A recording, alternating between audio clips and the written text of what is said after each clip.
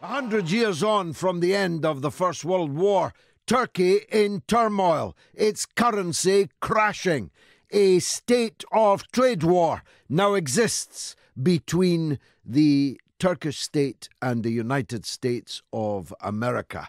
In case you'd forgotten, both of them are members of the military alliance NATO. Indeed, both are constitutionally, by treaty, obliged to come to one another's defence, and we to theirs, and they to ours. And yet, if you viewed the rhetoric between Donald Trump and President Erdogan of Turkey today, you would think we were back in 1914. The Turkish president ordered his people to exchange all of their dollars, including those they sleep with under the pillow at nights, into Turkish lira, as the Turkish lira fell off a cliff on the news of gigantic tariffs, 50% tariffs imposed on a whim by executive order, by Twitter, by Donald Trump. It's serious. Is Turkey the new Greece? Well, I suspect it is, as does Max Kaiser, my old economics guru, on Twitter this evening. We're trying to reach Max to get a word from him on this subject. If the Turkish currency collapses, the knock-on across the European Union, where it has a gigantic number of economic partners, and where, as you may recall from the Brexit debate, it sits on a list, an accelerated list of would-be entrants into the European Union. It sits also on the cusp of the great conflicts in Iraq and Syria, bordering both countries, imagine. And it has belatedly, extremely belatedly, taken a turn against Saudi Arabia and its ISIS Al-Qaeda bedfellows, which may indeed be the cause of the crisis in the first place. Saudi Arabia, which murdered in cold blood dozens, either 40 or 50, small children on a school bus just 48 hours ago. If you didn't listen to this show last night and the night before, you possibly don't even know that. Can you imagine 40, 50 school children being murdered by warplanes, dropping British and American bombs, firing British and American rockets? Can you imagine if the circumstances were different? If Saudi Arabia were, say, Syria or Russia, and if the rockets were Russian or Chinese? Would this be a bigger story than it is this evening on the British media? In The Guardian, the Bible of liberals. Other than Owen Jones's column, they haven't even mentioned it. Nothing on the front pages of The Guardian online. Nothing in the international section of The Guardian online. I must say Owen Jones's piece, though he's not my favourite person, is a very powerful one indeed. But you've got to go all the way to comment. The comment is free section to find even The Guardian talking about one of the most heinous war crimes of recent years. I have struggled to find an example with one stroke, one strike, the lives of 40 or 50 infants snuffed out in an instance. We'll be talking about Saudi Arabia and our grisly friendship with them. How could it be otherwise? We'll be talking about war, not just in the Middle East, not just the threat of war in the Middle East with Iran. In one day this week, one day, on the same day, Donald Trump slapped economic war sanctions on both Iran and Russia. almost in the same tweet, certainly on the same night. We'll be talking about the First World War, which, as regular listeners will know, I believe, contend, assert, was the greatest crime ever committed against the British people, and it was committed by our own rulers. A war that never needed to be fought. A war between three grandsons of Queen Victoria that could have sorted the whole matter out over Christmas lunch at Sandringham, but chose instead to send tens of millions of men into the maw, into the blood and gore and mud and atrocity in the trenches. 4 long years it lasted. It led to the deaths of millions of people. And 100 years ago this evening, it was finally hurtling towards a conclusion after the success of the Battle of Amiens and the new Allied tactics and armoury and technology that were deployed.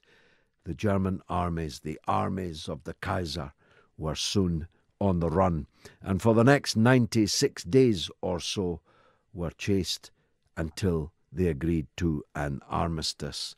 Turned out, of course, that the First World War was merely a prelude to an even greater war. Indeed, we only call it the First World War because it was quickly followed by the Second.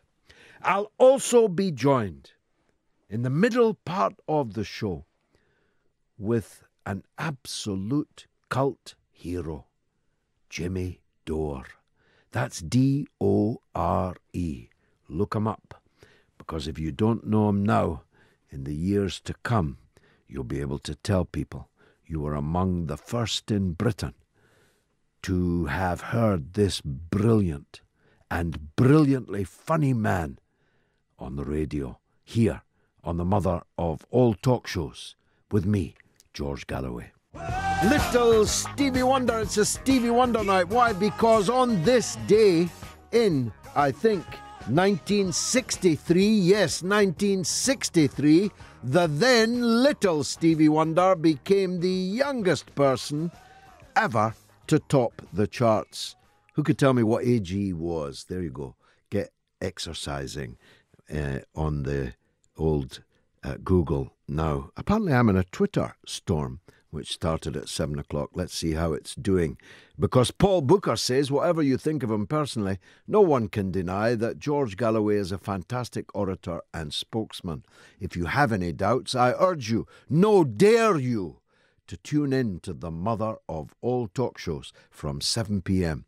on Talk Radio. Thank you for that, Paul. I hope people are doing so. The hashtag is Bring Back Galloway, and I'm grateful to whoever it is that's organising that. Your show, George, Soaking Up the Sunshine in Tuscany.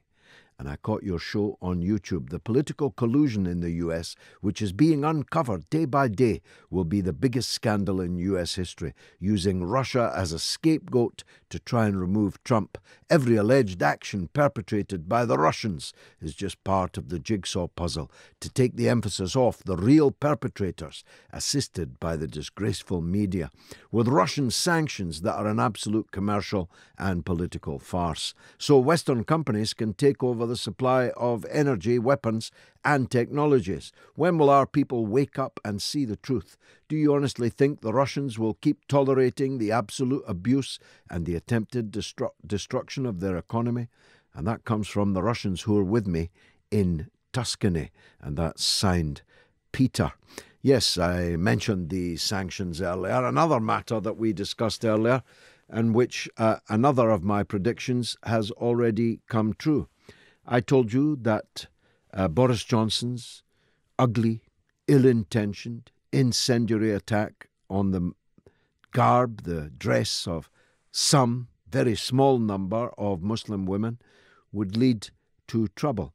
I told you that Muslim women were already the victims of a greater number of racially and religiously motivated crimes in Britain than any other section of the population.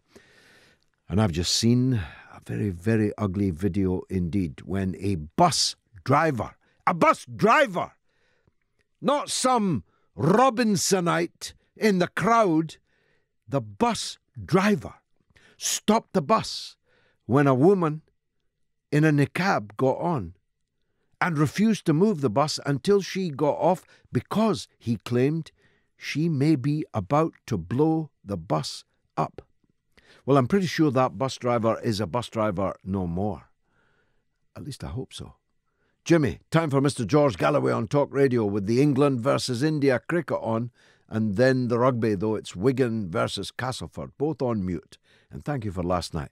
I read the BFG again last, and I recommend 1 in a Million, a biography of the late, great Steve Prescott, MBE. Now, I mentioned that 1 year ago, I think, maybe less, I interviewed Marco Gazic, I think. Marco is a quite brilliant writer. He edited a book called Folly and Malice, which told the true story, not the fake news that we were brought up with by politicians and an establishment that bowed their head at the cenotaph, waxed lyrical about the sacrifice of the men of the First World War, the Second World War, whilst busily planning in their heads what new war they could send our servicemen to. Marco Gazic's book, Folly and Malice, he tells the real story of how this war never needed to be fought. Moreover, I now know from other scholarship it could have been ended far earlier than it ended. So I thought, in this week of Amiens, we should return to this subject, because 100 years ago this night, the First World War was finally, after the slaughter of millions, headed towards at least a temporary conclusion. Marco, welcome back to the show. Thanks, George. Great to be here. Now, you must have had mixed feelings like me as you watched the service in Amiens Cathedral. On one level, it was very moving and very dignified, and all of Europe's brass were there. But you must have thought, like me, they're commemorating the sacrifice of millions of lives that never needed to be lost. Am I right? Absolutely, you're right, George. It was a war that it was commemorated with all the high-ups, and it was begun, actually, by all the high-ups 104 or so years ago. It was a war that began from the top, from the elites that ran a particular group of countries that were determined on war at that particular time. And in that sense, it wasn't a reflection of what people thought, what the masses thought. It ignored the masses, and it ended up killing the masses in masses. And those millions of people who died, as you say, died unnecessarily for a war that didn't lead to a particularly useful conclusion for most of Europe anyway. Indeed.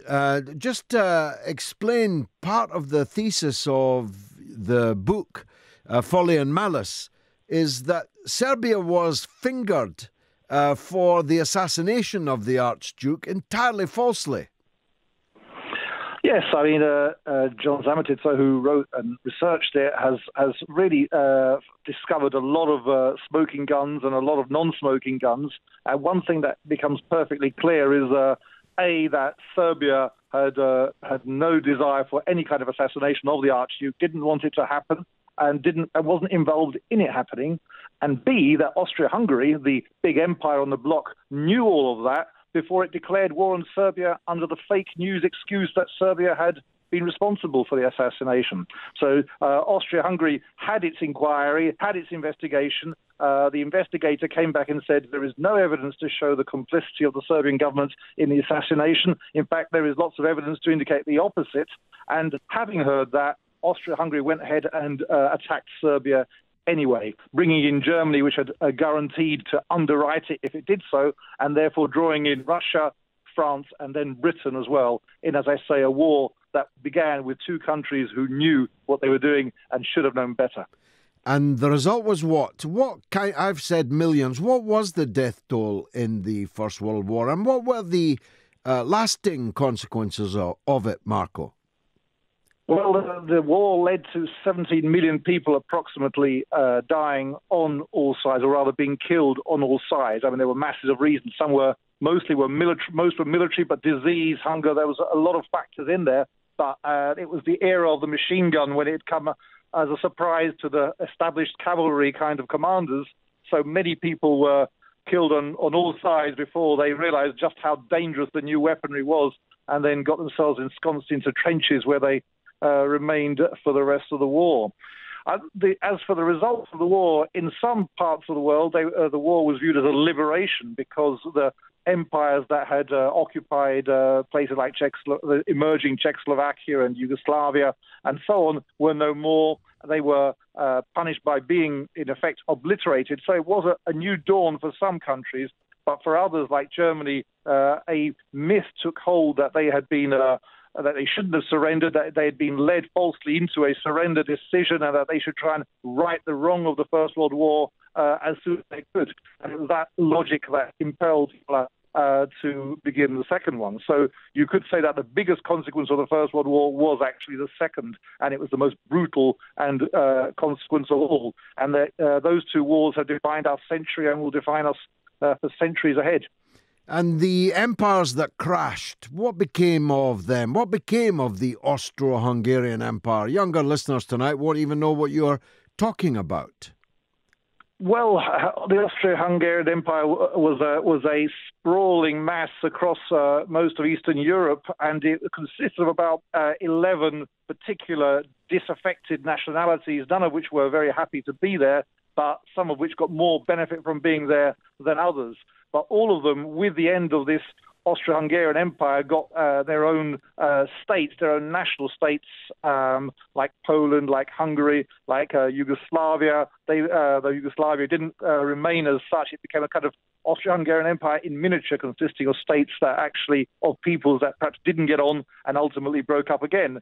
So, in essence, though, the result of the Austro-Hungarian Empire's demise was to create a new map of Europe, and many countries will, to this day, be pretty pleased with that result. But 17 million dead and another world war may suggest to us that it was perhaps a bit too high a price to pay.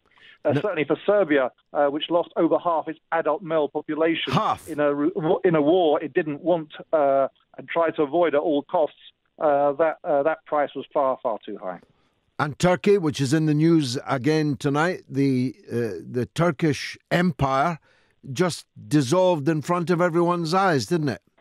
Well, before the Austria-Hungary was called the sick man on the Danube, but before the sick man on the Danube, there was the sick man on the Bosphorus, and that was the Ottoman Empire, which had been very weak for decades prior to the war itself. So really, the Ottoman Empire was on the way out anyway, and the war simply confirmed that because it chose the wrong side. It chose the German side to ally with, and suffered consequences as a result. So all the German, in effect, the German allies were punished for their joining in with Germany with loss of territory. And historical questions and disquiet have remained in some cases to this day about that. So history moves slowly and grinds slowly. We still haven't seen perhaps all the consequences of that disquiet. Extraordinary. 100 years on. Marko Gazic, international affairs analyst and editor of a wonderful book which he gave me and which I read. It's quite a tome, but it is a magnificent, magnificent volume. It's called Folly and Malice. OK, 0344 499 1000. That's the number to call. You call us, we'll call you back. Establish a clear line. It needn't cost you, therefore, more than a penny or two. We'll ring you back and put you on the radio. You can email me through the website at talkradio.co.uk. You can text the word talk and then your message to 87222, though that will cost you 25 pence plus normal sending charges. You can tweet me for free at George Galloway at Talk Radio, as many are. Malcolm on the email says, George, great show. What's your view on this? To replenish our fish stocks, redundant dry docks should be used as fish farms instead of filling them with concrete and preventing a future return to shipbuilding in the UK. It's time for some common sense in the Commons. Malcolm Jones, Politico. Very good idea, Malcolm. I'll second that. Matt says Stevie was 13. Quite right. Stevie Wonder topped the charts at 13 years old. No wonder they called him Little Stevie Wonder. Matt goes on, my all-time favourite singer. I hope you play more of him tonight. Well, I'll tell you what, Matt, just for you, and I was going to do it anyway, it's a Stevie Wonder night. And this from John Hodgkins. I've just witnessed the most affecting report on RT about the pregnant woman slaughtered by Israeli forces this week. The policy of our mainstream media to skim over such news or even ignore it altogether cannot be an accident. Somebody, some group, must be working in concert to ensure that the full picture as regards these never-ending atrocities is hidden from the British people. Everything looks far too well coordinated. Well, worse than that, the BBC changed their headline within minutes of a demand on Twitter by the Israeli Ministry of Foreign Affairs. Is it any wonder that hundreds of thousands of people yesterday switched off the BBC, the great BBC, switch off that the BBC didn't report? Disobedient Slave says, couldn't agree more. Even if Galloway stood as an independent, he'd knock 7 shades out of the so-called politicians in that place. Front bench, GG obviously. Mary Black, bit of panaz. Dennis Skinner, poised at PMQs. In my humble opinion, of course, he adds. Thank you for that. Now, Robert, remember that guy from yesterday, Robert, on the email? Why do you, Mr. Galloway, and that pint-sized, middle-class Guardianista Marxist mate of yours, Owen Jones? Robert, I hate Owen Jones. He's never, ever, ever been my mate. Let me go on. Always demonised, disenfranchised, poor working-class white English males. Poor working-class white English males. As racist, flag-waving Nazis and bigots. Do you and Owen Jones really think that winning the hearts and minds of poor working-class communities will get you anywhere by constantly insulting us away from the both of you? Robert, away with the both of you. What do you mean by that, Robert? Are you going to off us? What do you mean away with both of you? Now, Robert, I realise you probably weren't much interested last night in Book Lovers, World Book Lovers Day. You're probably not a big book man, judging by the standards of your literacy in your emails. But the man you've just insulted, Owen Jones, actually wrote a whole book about the demonisation of white English working class males. He called it Chavs. It's quite a bestseller. Check it out, Robert. Then come back. Why don't you? Darren Thompson says, 2 of my favourite shows I love is the mother of all talk shows and the Jimmy Dore Show.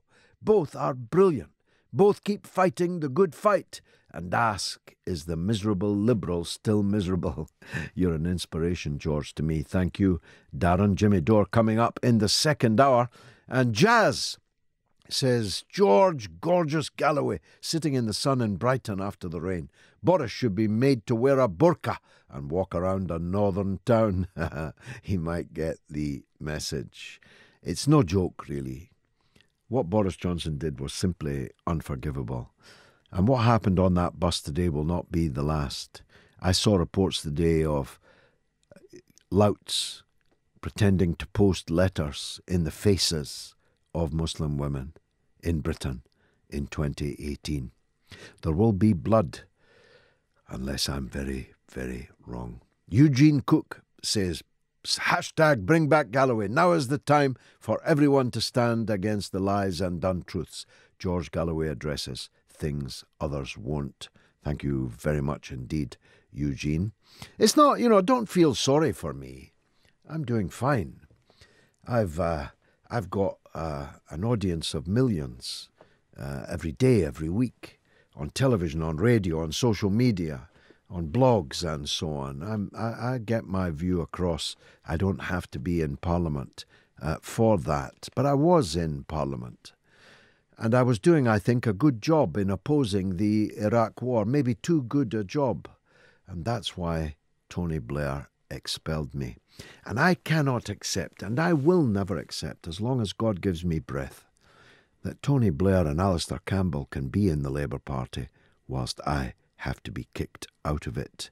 So I'm demanding that my unjust, contrary to rule, and now, in the light of events, absolutely absurd expulsion from the Labour Party be rescinded. And that's what this Twitter storm that's going on at the moment is all about. David says, all told, the UN says that more than 16,000 Yemeni civilians have been killed since the war began. And it's not hard to argue that the US is complicit. Not hard at all, David. And Denny says the West is seriously worried about BRICS. That's Brazil, Russia, India, China and South Africa. They threaten the capitalist empire of the West, and then all the West will have will be armament manufacturing. Sleep tight, Blair. This on the news that Tony Blair has a new job. You thought there was not enough time in the day for Tony Blair to have a new job. Guess what his job is? He's now advising for £9 million per year the Crown Prince of Saudi Arabia. He's advising the man that murdered 40 or 50 children on a bus the day before yesterday. Now, if that's not bringing the Labour Party into disrepute, I don't know what it is. Boris speaks the truth about the burqa. It's daft, says unknown SMSer. And another, his name is Ofsted, although pretty sure he's not an educated man. Imagine if Galloway was allowed back in Labour. He would show the MSM to be the establishment's useful little idiots.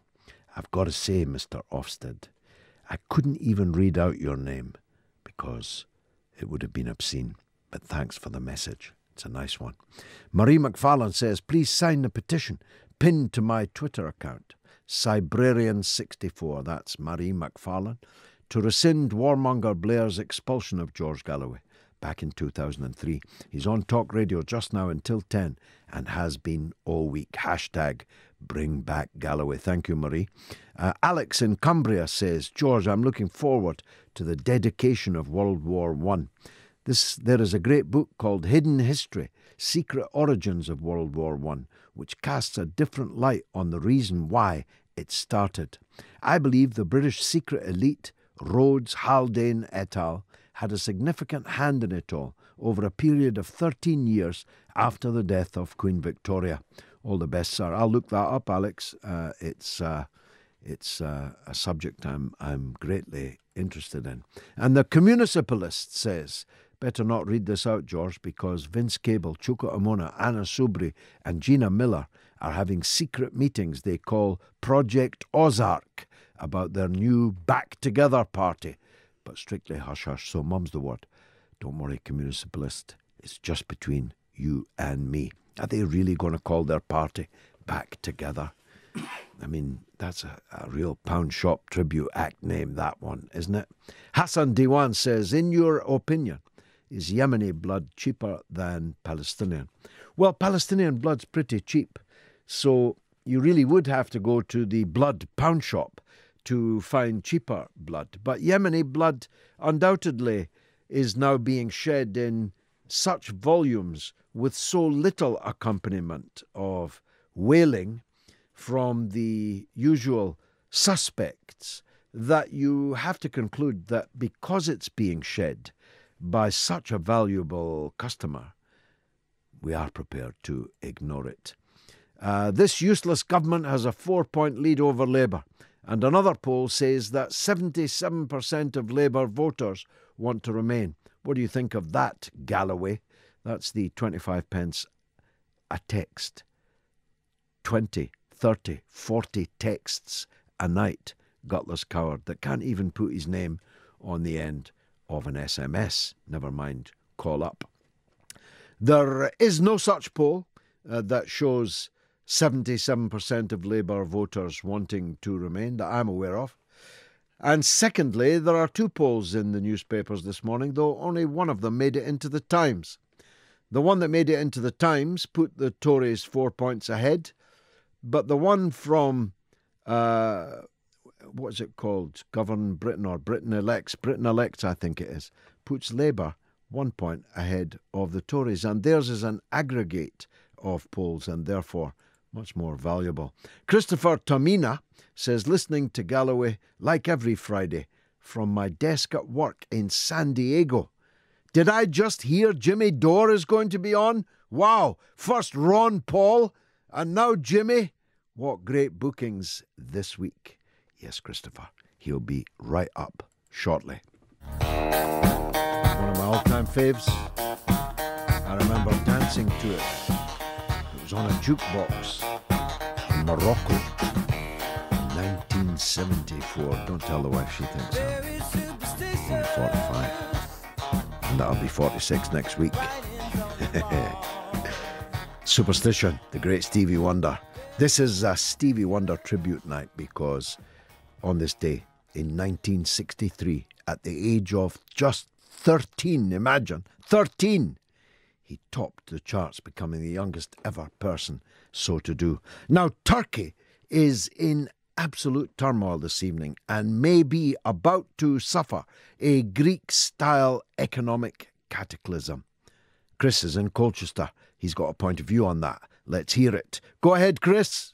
Hi, George. Hi, mate. Happy birthday for next week. Thank you, pal. Yeah. Turkey's an interesting one, really. It's difficult to know where they're going to go, but I'll just go back to the 2013 chemical attack.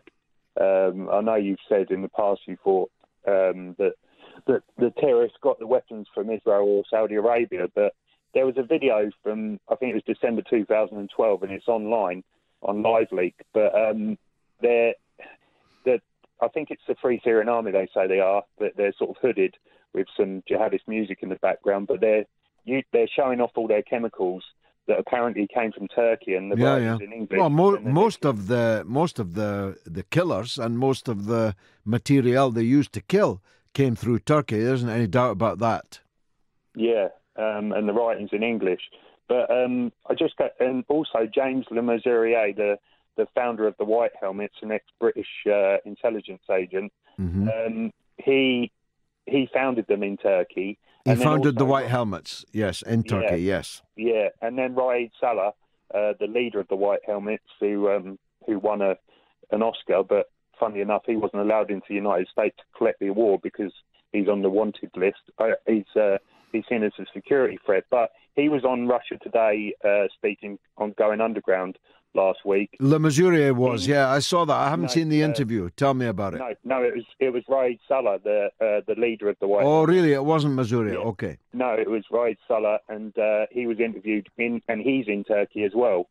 And then Vanessa Beeley came on in the second half and just debunked everything he said. Mm-hmm. But you can't gainsay that the United States government is now in open economic warfare against Turkey.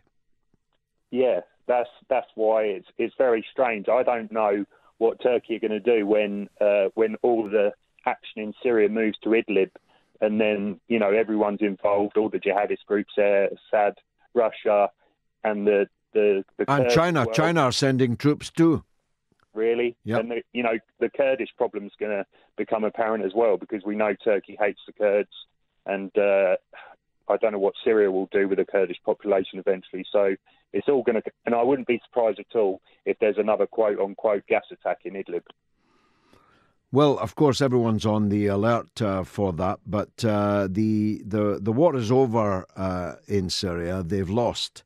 and however long it takes to liberate Idlib, the war is lost. I saw a stat today that 2 million Syrian refugees have already returned to their homes, and another 850,000 of them are expected to do so by the end of the year. So the Syrian people are voting with their feet, going back to their country to rebuild it. Turkey may turn out to pay a very high price for the role that it's played in all of this. And it has just discovered that the United States is no solid and reliable friend, that's for sure. Chris, thanks for your call. And an unnamed texter says, all those sexy women hiding themselves, what a shame. Why do you think sexy women have got to show themselves to you, whoever you are? What obligation has any woman got to show herself to you, Mr. Gutless Coward? Darren in Leeds. George Daz from Leeds. Did I hear you right? You have Jimmy Dore on the mother of all talk shows tonight. I think you'll like him, George. He's an unapologetic left anti-imperialist and exposes the establishment, no matter if it's liberal or conservatives. He also has a stylish hat like you. He's an American younger version of you. Hey, less of that. Would love to see you and Jimmy teaming up with Bernie and Jeremy. Really don't know what they're missing when they ignore great loyal supporters like you two. Could an American-Brit Galloway Dore team up tour happen at some point in the future? I'll ask Jimmy that. I was on a show that he was comparing on RT America just very recently, a week or two ago. But it was a rather stilted panel discussion, so we didn't get the chance to interact all that much. We will this evening, much more. But I'd love to tour Galloway and Dore here and there. It's a good idea. I'll put it to him. And Otta Benga says, I'm in New Zealand. An amazing people listening to us all over the world. Nothing on the news here about the 50 children killed by Saudi bombing. Disgraceful. Nothing at all, Otta. Isn't that astounding? 50 children killed in a bombing attack and nothing is on the news. David says, why did you or your guest not mention the decline of the British Empire after the First World War? The remnants of this empire can still be witnessed today. There remains a lot of deluded fools in the UK who think the days of empire can be brought back through Brexit. That's signed David. I don't know any such fool, because our empire is gone for good. And when I discussed this earlier in the week with Professor Churchill, I made the point very clearly that the decline of Britain can be dated very exactly to the First World War. We didn't just lose the flower of a whole generation. We didn't just leave huge numbers of spinster women, unmarried women, who therefore never had children because of the enormous death toll that our young men suffered. But economically, financially and economically, our decline began then, and we have never recovered. Some price to pay for a war. Georgina said, if I hadn't tuned into George Galloway, I wouldn't have learned the horrendous news about the slaughter of those Yemeni infants by the Saudis using our weapons, and also, I understand, some of our military personnel.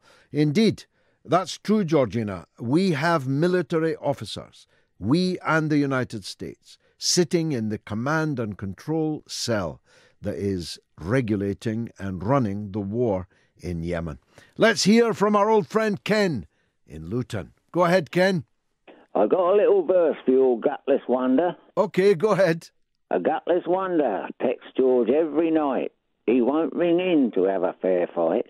He hides behind a veil of secrecy. Every time it's costing him more than 50p. Come on, gutless, if you think you're hard enough. Let's all hear if you're that tough. Come on, punk, make George's day.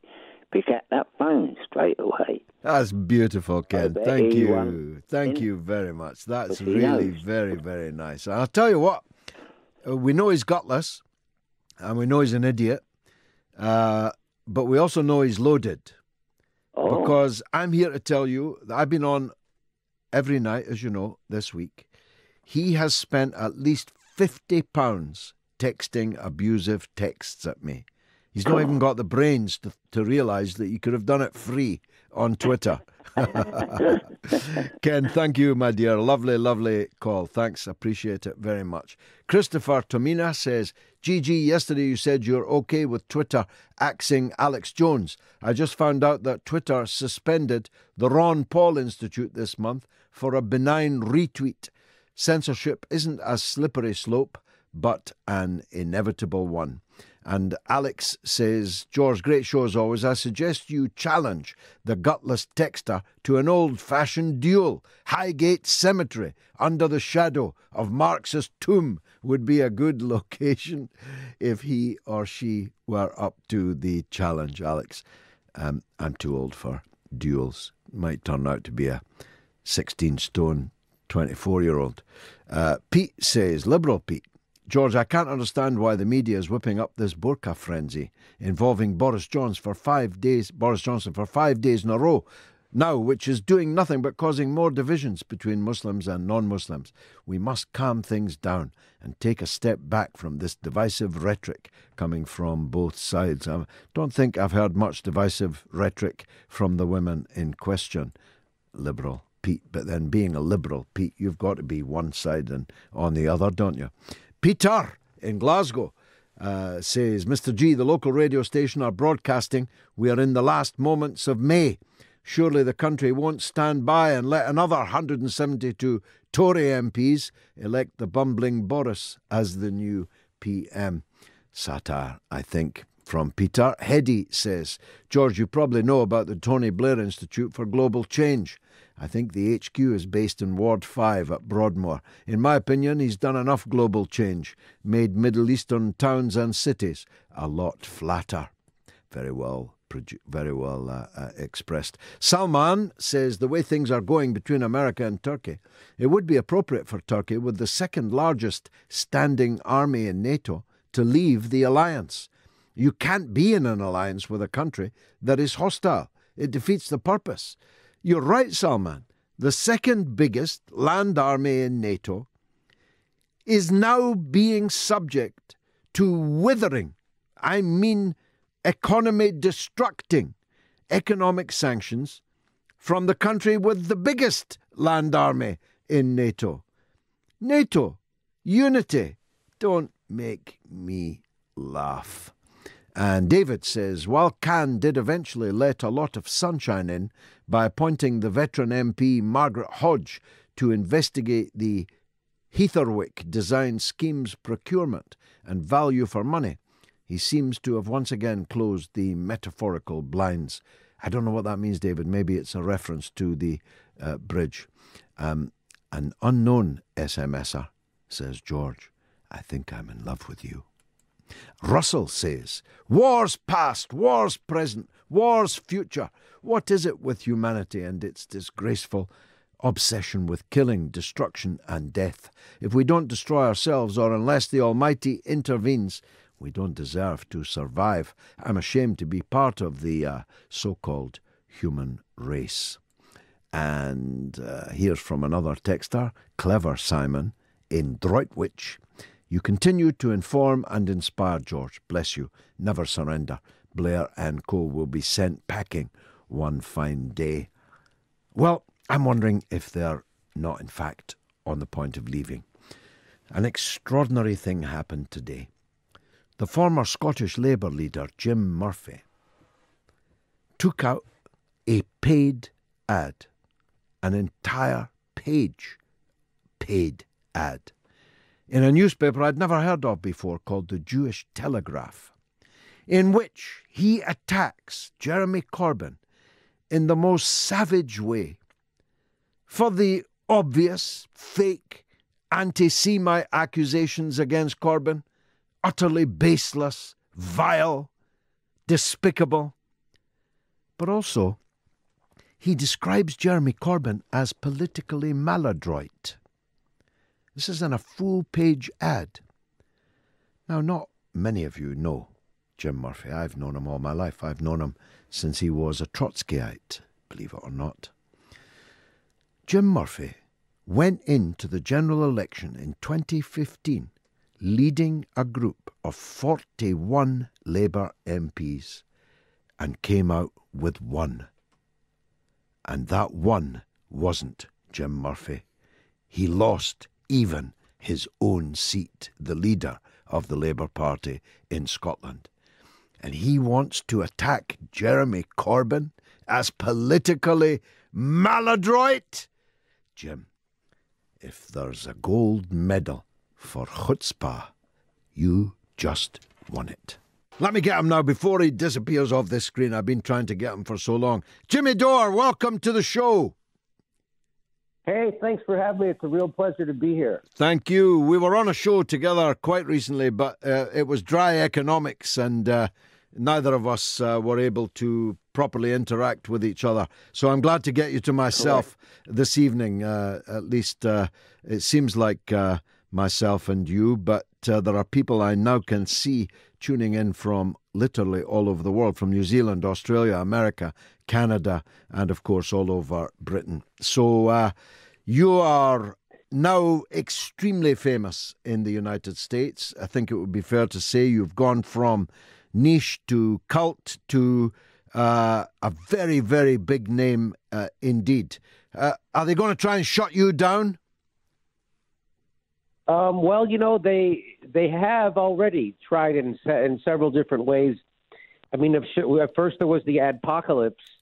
So what they tried to do was take away our funding so we couldn't do our shows anymore, and they took away funding from independent news. And the next thing they did was they deranked us, meaning so now their algorithms, which are all made in secret, which is also a problem no one talks about, but their algorithms now are suppressing independent news voices, and they are now pushing establishment news sources like CNN. So that's another way that they've already tried to come for us. Now, another way is that the Washington Post, which is owned by the richest man in the history of the world, he had a hit piece on anybody who was talking about the Seth Rich murder that was connected, that some people thought was connected with WikiLeaks. And they stuck me in the middle of an article filled with right-wing maniacs and Alex Jones types. And then CNN did the same thing to me, and it was because I'm against the Syrian war, or I was telling the truth about the Syrian war. They also put me in an article stuck me in the middle of an article of Nazis and public pedophiles and the like that. So they've tried to shut me down. They tried to smear. It's exactly what they've done to Julian Assange and Edward Snowden and Chelsea Manning. And I'm not saying I'm in their category whatsoever. I'm just saying that the establishment has an agenda, and if you become popular and a threat to that agenda, they will smear you and use any way possible to shut you down. Now, you've just teed up, actually, an area I wanted to talk to you about. I happen to think Alex Jones is a raving madman. And when they took him off various platforms, whilst I wouldn't have advocated for it, I didn't shed any tears.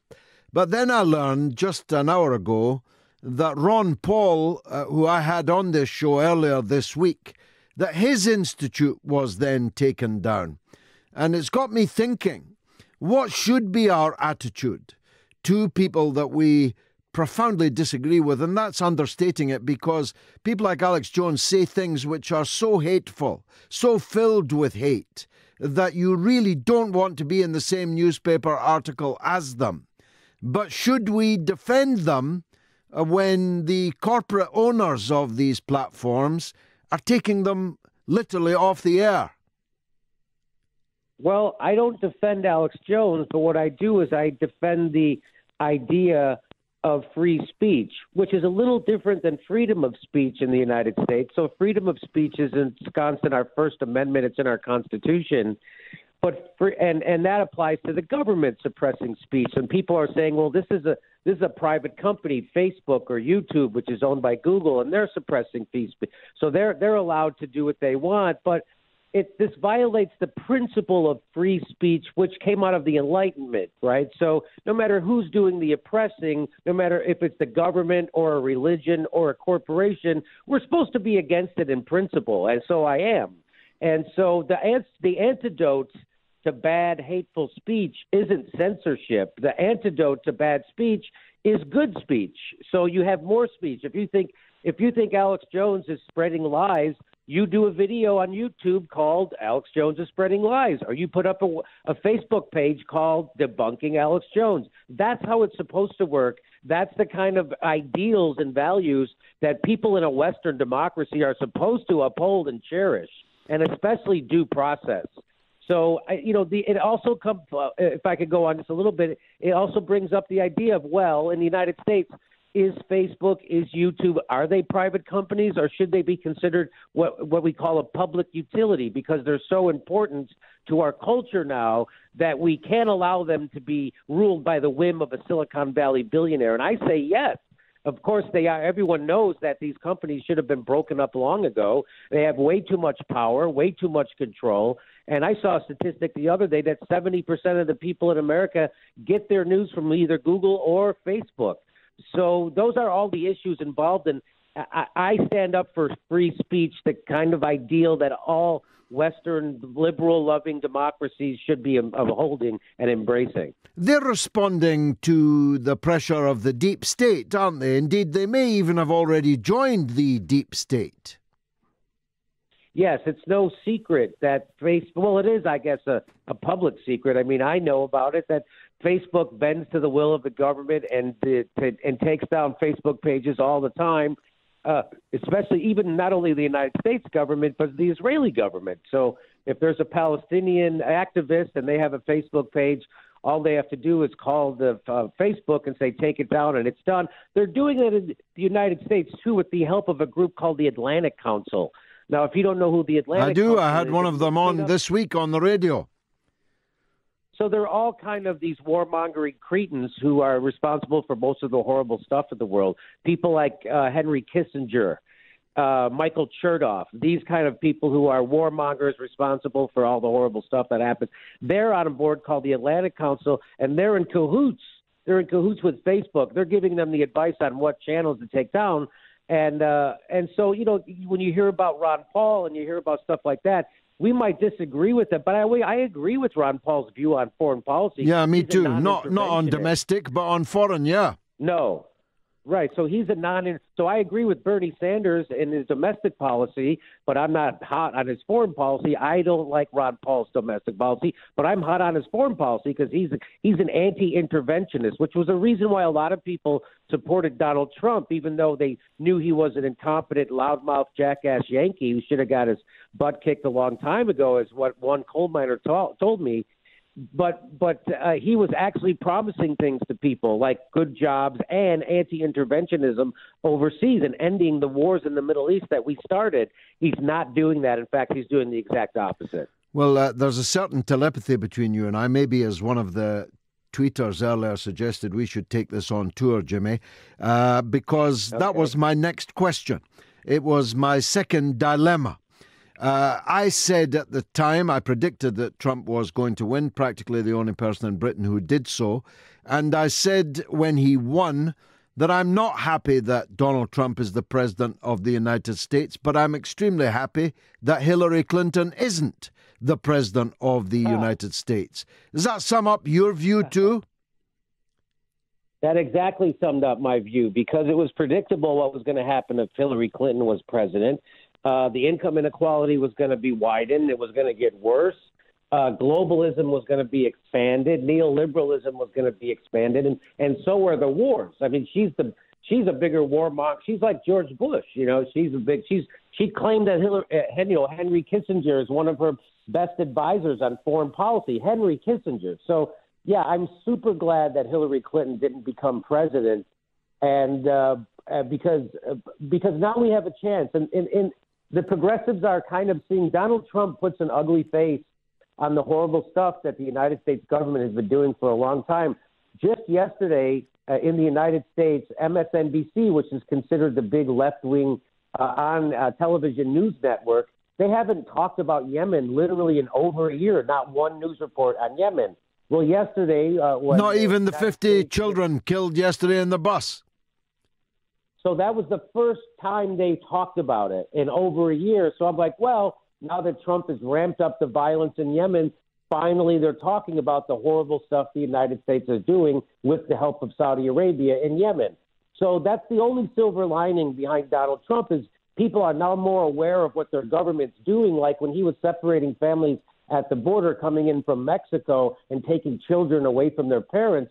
People were tweeting out pictures of cages that they were holding those children in, and they were upset about it, except those pictures were from 2014 because Barack Obama's policy was to put those people in cages and separate them. So now people are aware of the stuff that Barack Obama and George Bush and the Democrats and the Republicans all have been in cahoots over for the last 20 years. So now people are waking up to that. And so, yes, that's why I'm glad Hillary Clinton isn't president. Well, Madeleine Albright got all tearful about separating children from their parents, but she thought it was a price worth paying to separate 500,000 children from their parents forever in the sanctions on Iraq.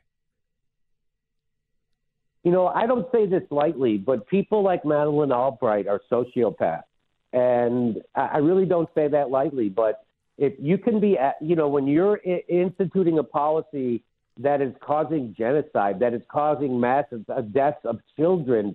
So when 500,000 children were killed because of our sanctions on Iraq, she was asked that question by Leslie Stahl, hey, do you think it's worth it? And she said, yes, it's worth it. She later went on and said she regretted saying that. She only regretted saying that because everybody in the world castigated her for it and held up a mirror to her. But that's how she really feels. That's how these people are warmongering maniacs, and they're in charge of our foreign policy.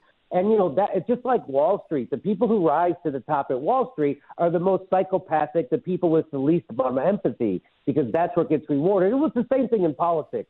The people with the least amount of empathy, the most psychopathic, the people with the biggest bloodlust are the people who rise to the top in politics, and Madeleine Albright is certainly one of them. And yes, isn't it amazing how she can now all of a sudden she has a humanity when it comes to children, but when she was actually in charge of killing them, she didn't give a care. Now, what's happened to the left in America? The left for decades was the victim of and the chief critic of the CIA, the FBI, the deep state agencies. They were witch hunted as reds under the bed.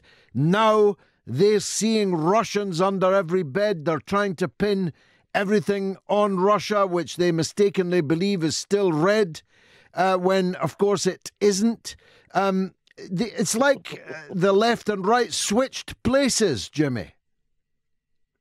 It's really wild what happened. So it's so funny. I mean, this is a case study in how propaganda works. You know, I was too young we had a thing in the United States, a Red Scare in the 50s, which was promulgated by a senator called Joe McCarthy, and he would accuse everybody of being in cahoots with Russia. And we were afraid that Russia was going to take over our country, and they used it to suppress workers and unions.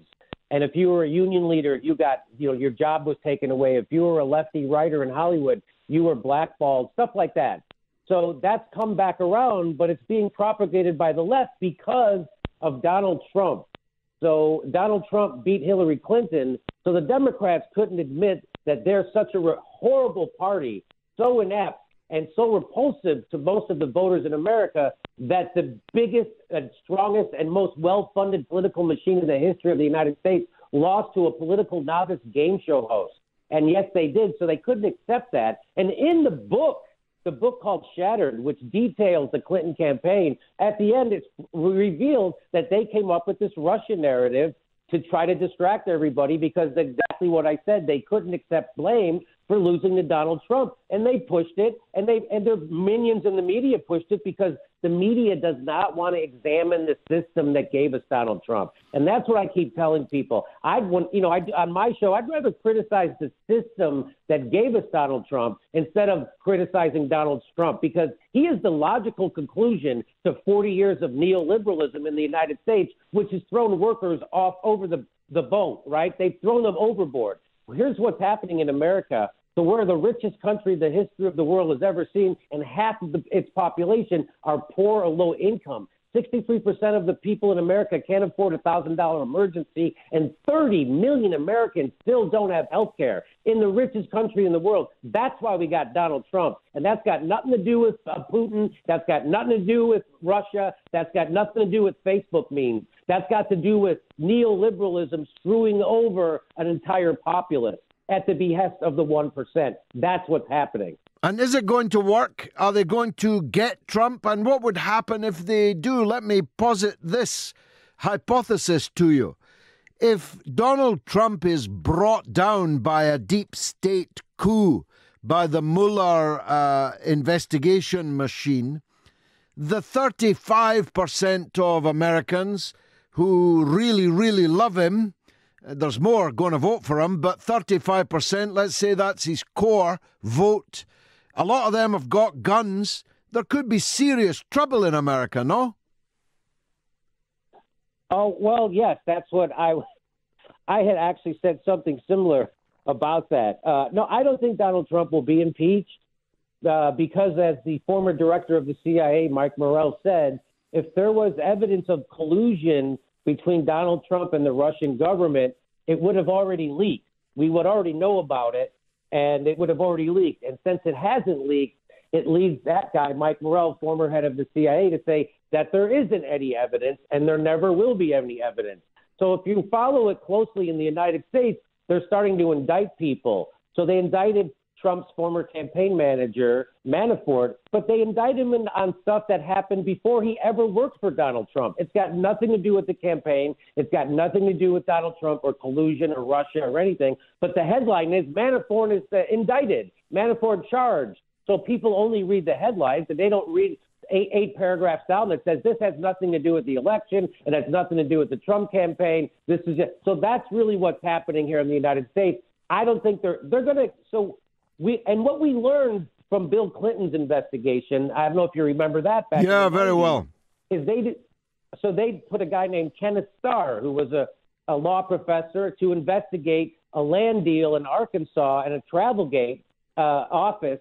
And what it ended up was hinging on oral sex that he got from an intern in the Oval Office. So we learned that if you put a special investigator on anybody in Washington, D.C., you're going to find a litany of crimes because they're all greasy and they're all in the same system. So after Bill Clinton, they got rid of the special prosecutor. They didn't bring it back until Donald Trump, ironically. Why? Because both sides of the aisle, both sides of the neoliberals, don't like Donald Trump because he's not in their club. But he will remain president for as long as he does the bidding of the establishment, the military-industrial complex, and Wall Street. And boy, is he doing their bidding. They've ramped up the military budget to over $700 billion a year, and they deregulated Wall Street again. So he's not going anywhere.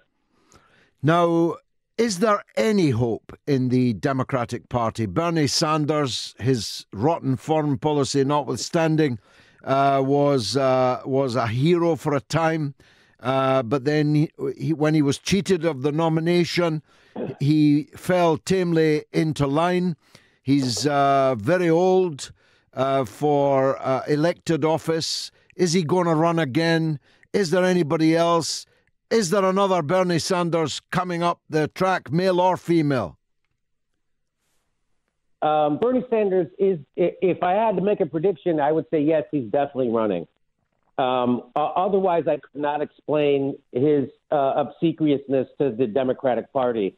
He spent his entire career, he's now in his late 70s, he spent his entire career extolling the inadequacies of the two-party system and saying that there isn't a difference between the parties and lamenting that people feel like they have to waste their vote because independents can't win. By the way, he's a senator in the United States, and he runs as an independent every time he runs for office.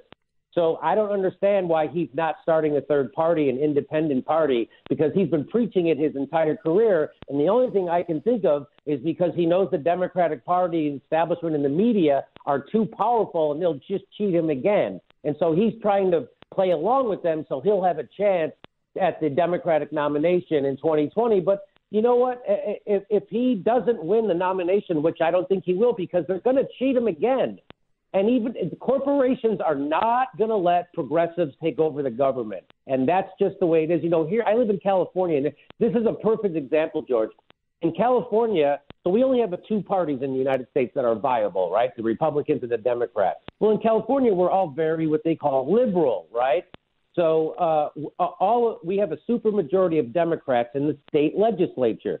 So they can do whatever they want. The Democrats have the governor of the state, and they have the state assembly and the state senate. So they control the entire apparatus of politics in the state of California. And guess what? We have a pro-fracking governor. We still don't have single payer. The Democrats killed it. We don't have free college in California. The Democrats killed it.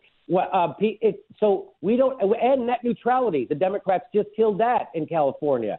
So what happens when you have the Democrats are the one-party rule in California and everybody thinks they're the antidote to the Republicans and Donald Trump, what happens is corporations just take all their money and they give it to the Democrats, and now they own them. So the problem in our country is the way we finance our elections, and we finance it through corporate cash, which is why the people voted for Donald Trump, because neither party represents them. And that's why Bernie was so popular, because he actually represented people. It wasn't because he was handsome or dressed sharp or was sexy to the women. He was a 76-year-old bald guy running around in brown suits. And people were filling stadiums for him because they liked his message. And his message was the government's going to actually represent you and try to help you, which is not what's been happening for the last 40 years since Ronald Reagan.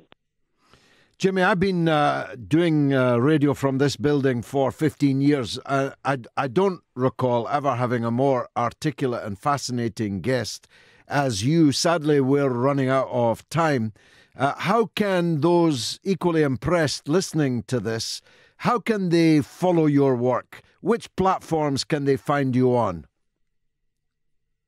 So I'm at jimmydorecomedy.com, and my last name is spelled D-O-R-E, jimmydorecomedy.com, or at the YouTube, it's to The Jimmy Dore Show on YouTube, D-O-R-E.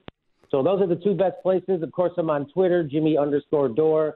But, yeah, I'm very easy to find right now until they deplatform me.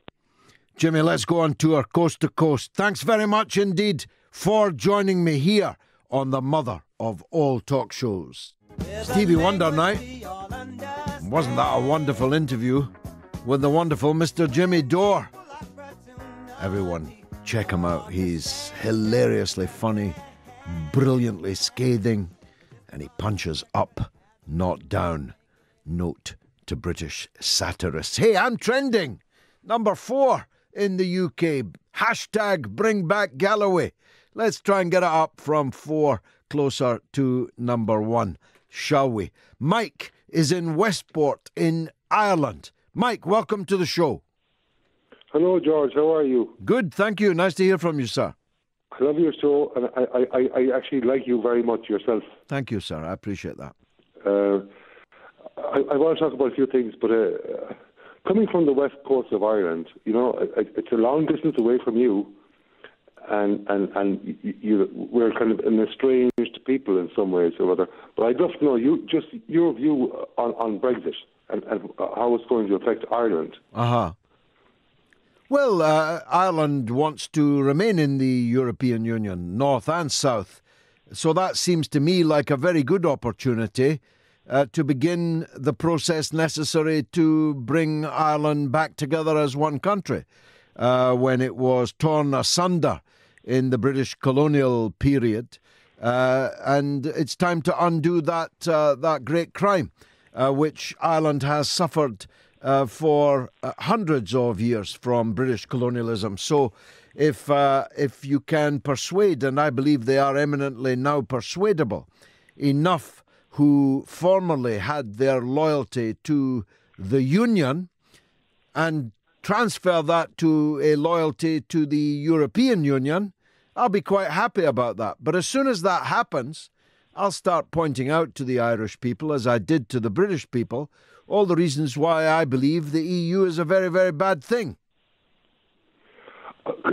George, there are so many subjects I'd like to talk to you about, but coming on to that, and I understand what you said about Ireland, but I'm talking about Germany now, right?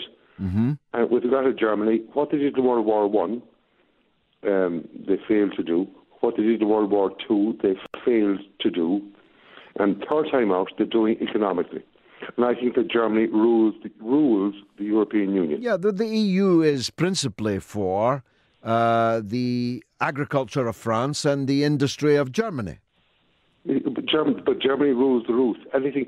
I know a woman in Brussels I worked for, and she her name was von Bismarck actually, and she said to me, Mike, any decision that's made in Brussels has to go to Berlin first.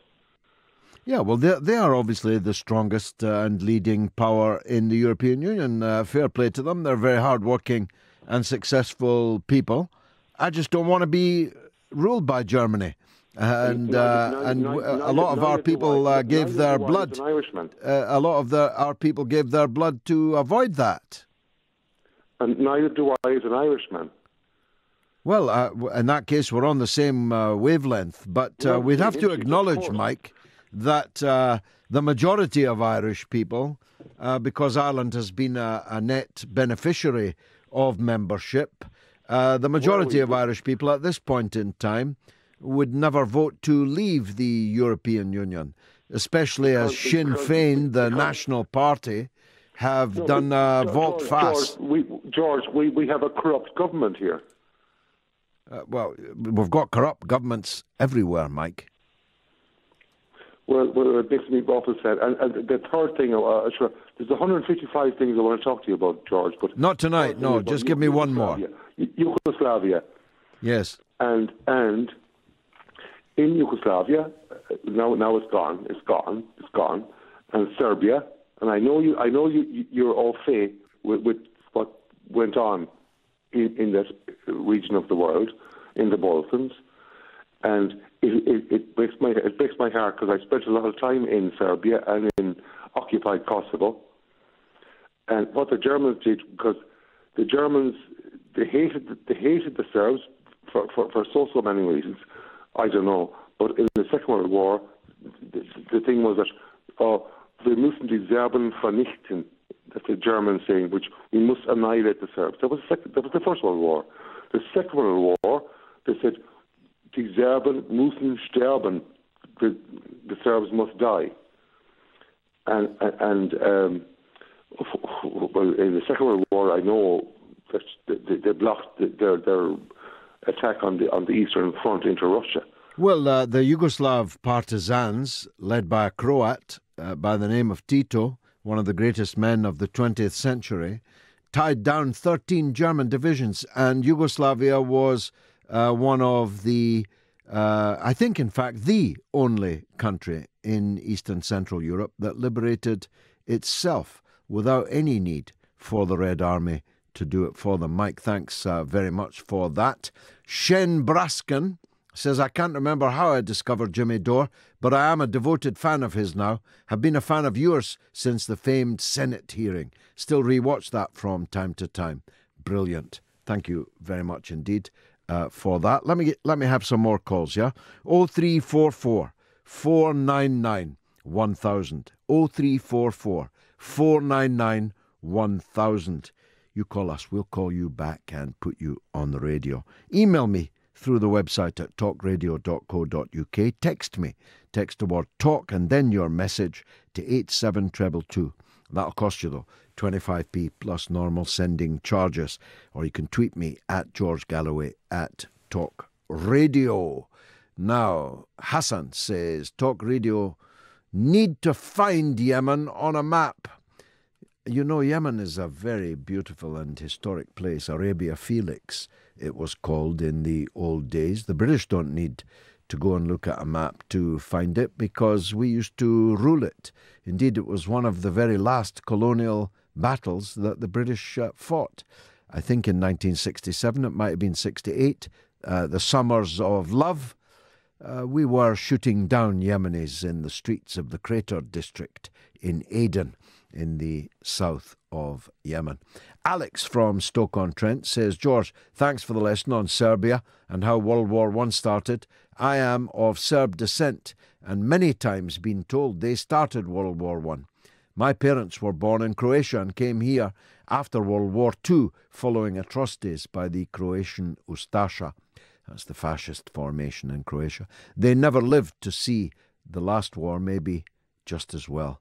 About Boris Johnson, I myself was nearly run over by a woman wearing a veil driving a car.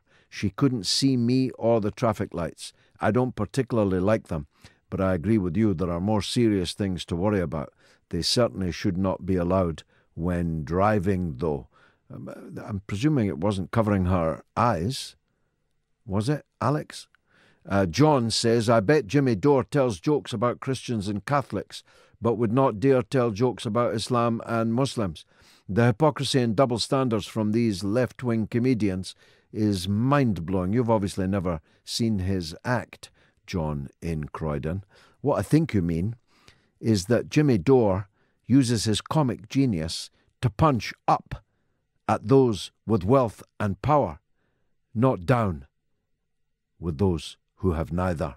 Georgina says, just spotted that Jeremy Corbyn has tweeted about the devastating murders of those little Yemeni children, as had Emily Thornberry, but no word from Theresa May nor Jeremy Hunt. I guess it's cause the latter are complicit in it. It is a scandal beyond words that the British government have still not said a word about 40 or 50 children being murdered. John Paul says, GG, would Boris Johnson's comments on the burqa be taken so lightly if directed towards our burqa-wearing ultra-Orthodox Haredi Jewish sisters, as opposed to our burqa-wearing ultra-Orthodox Muslim sisters? Islamophobia is frighteningly acceptable in modern Britain. That's from John Paul, and of course it's a point I made repeatedly this week.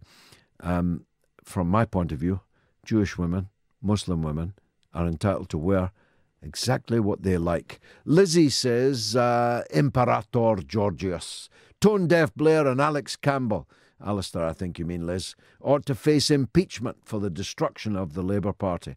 And how dare Blair expel you for your stance on the Iraq War, when Hans Blix and his team of weapons experts could find no further arms or chemical dumps. Thanks, Lizzie.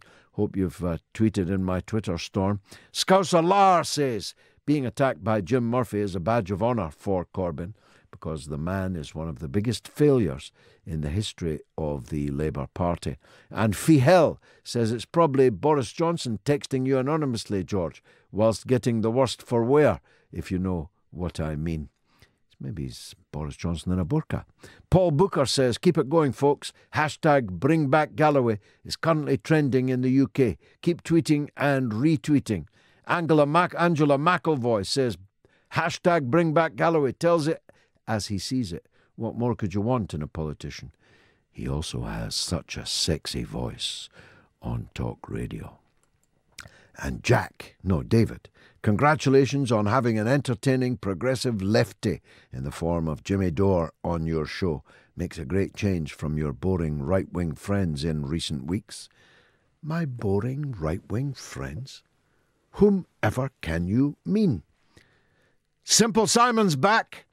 The mother of all egos back on talk again. Why are you listening, Simon? That's what nobody can understand. You hate me so much.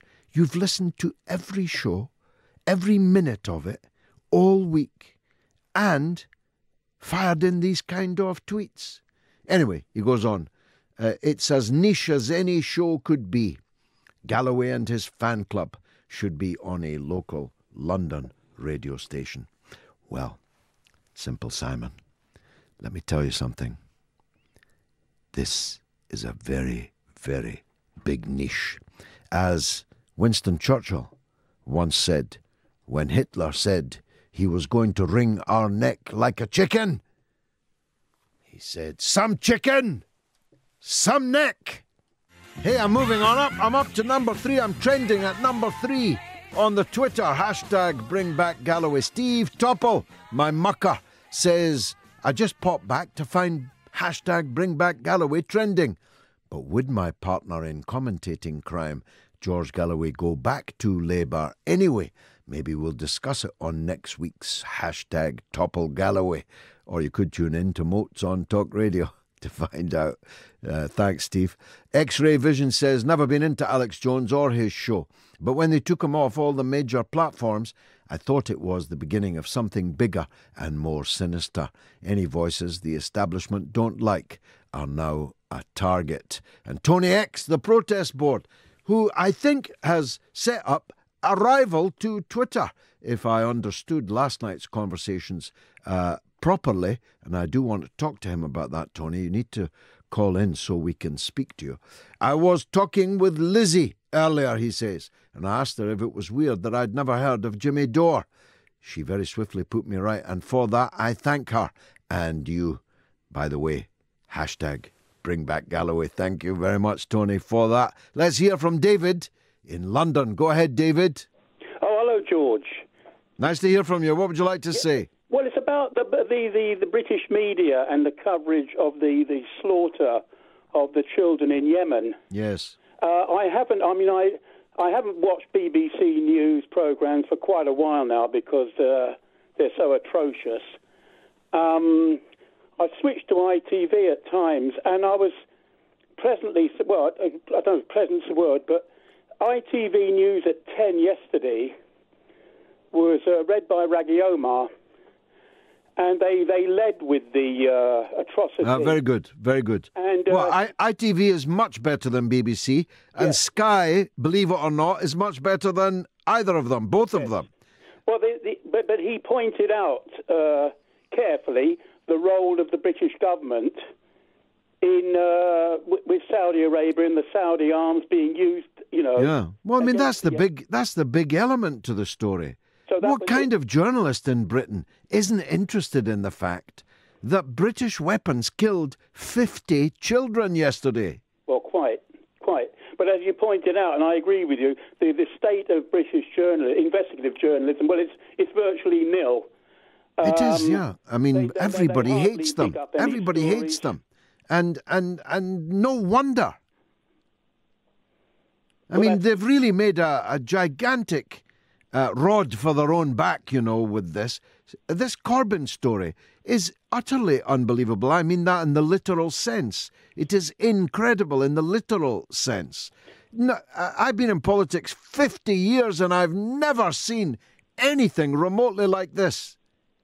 I agree, because they're just accepting completely whatever those, the Labour people or their spokesperson. The Blair ramp. Exactly. They just repeat it ad nauseum. Yeah. And it's even worse. Even worse, David. I can assure you, because the Guardian, for example, undoubtedly went looking today for somebody to attack Corbyn in case it was running out of steam.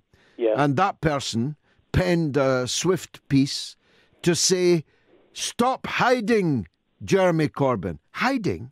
My God. Hiding? Apart from the fact he's on holiday, like much of the country, he's actually still working, still tweeting, still highlighting these children in Yemen, for example, as has just been pointed out. Yeah, I think I'd rather read the Telegraph than with the Telegraph. I know where they're coming from. The Guardian are the great misleaders. A lot of people are duped and taken in. Yeah. The number of people I've said, read the Morning Star. Maybe now and again. There it is. Wonderful newspaper. But, can I say one more thing about the ITV? Yes. I watched their London news at 6. And from after Grenfell, nearly every day they featured somebody from the victims of the fire, whereas the BBC was simply talking to so-called experts. Yeah. So again, that shows the difference. Not fit for purpose, David. Yeah. Definitely not fit for purpose. Thanks very much for that call. Here's an SMS from Miller. Certain higher echelon politicians, backed by so-called royals, corporate leaders, rich lords, judges and bankers, force austerity down the throats of the masses, saying that there is no illusory money for nothing, stressing how we need more cuts on everything. Meanwhile, they have unlimited money for weapons of mass destruction. Multi-millions, actually billions, Miller, to bail out bankers, pay for weddings for extremely wealthy royals, swan around in jets, helicopters and fancy cars, eat fancy foods at huge banquets, pose for swarms of paparazzi like pop stars. Then they wonder why the streets are crazy out here. And man, them are fed up. I think that's pretty powerfully described. And this from our wise friend Samson in Kilmarnock. George, I'm a big fan of Jimmy Dore, and I highly recommended his YouTube show to your listeners. Jimmy has excellent insights into the functioning of the US system and cuts through the obfuscations of liberal identity and personality politics. As he will tell you himself, though, it's a great pity that comedians are required to assume the media's role of holding power to account, whilst the media assume the role of the power being held to account. Brilliantly expressed, I must say. This Life says fascinating mother of all talk shows tonight on Talk Radio, and good callers again. I agree with the caller Mike, would like to discuss here George Galloway on many, many, many topics. Caller Mike covered 3. He has only 152 to go. Hashtag bring back Galloway every night to Talk Radio. Thanks, This Life. Let's hear from Pat in East London. Go ahead, Pat. All you had from Ireland. Yes. He was talking about, like, you know, the Germans rule Europe.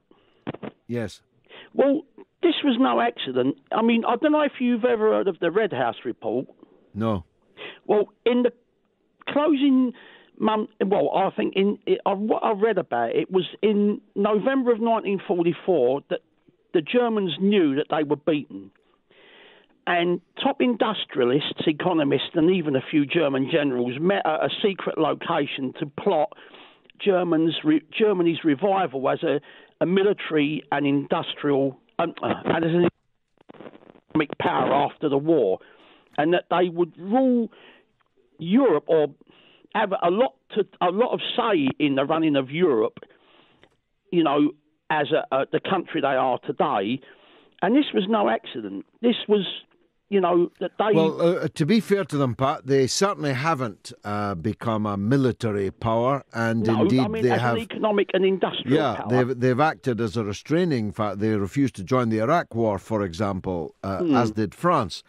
But Germany is being encouraged by Western journalists, like Andrew Neil, for example, who banged on for weeks about Germany spending far too little on its military. So we've got people demanding Germany get more militarily powerful. What could possibly go wrong? But you're absolutely right. Their industrial manufacturing power is the reason they dominate the European Union. And as I say, good luck to them. I love German people. I've got nothing against them at all. I just don't want to be ruled by them. But that's why I voted to come out of Europe. But as you say, Germany's constitution was that they could, you know, well, I mean, the Allies said that they could never be powerful again militarily. But now they want German to beef up their military. So, you know, they can't have it two ways, can they? No, quite. Although amazing number of people try to. Pat, thanks very much for the call, my friend.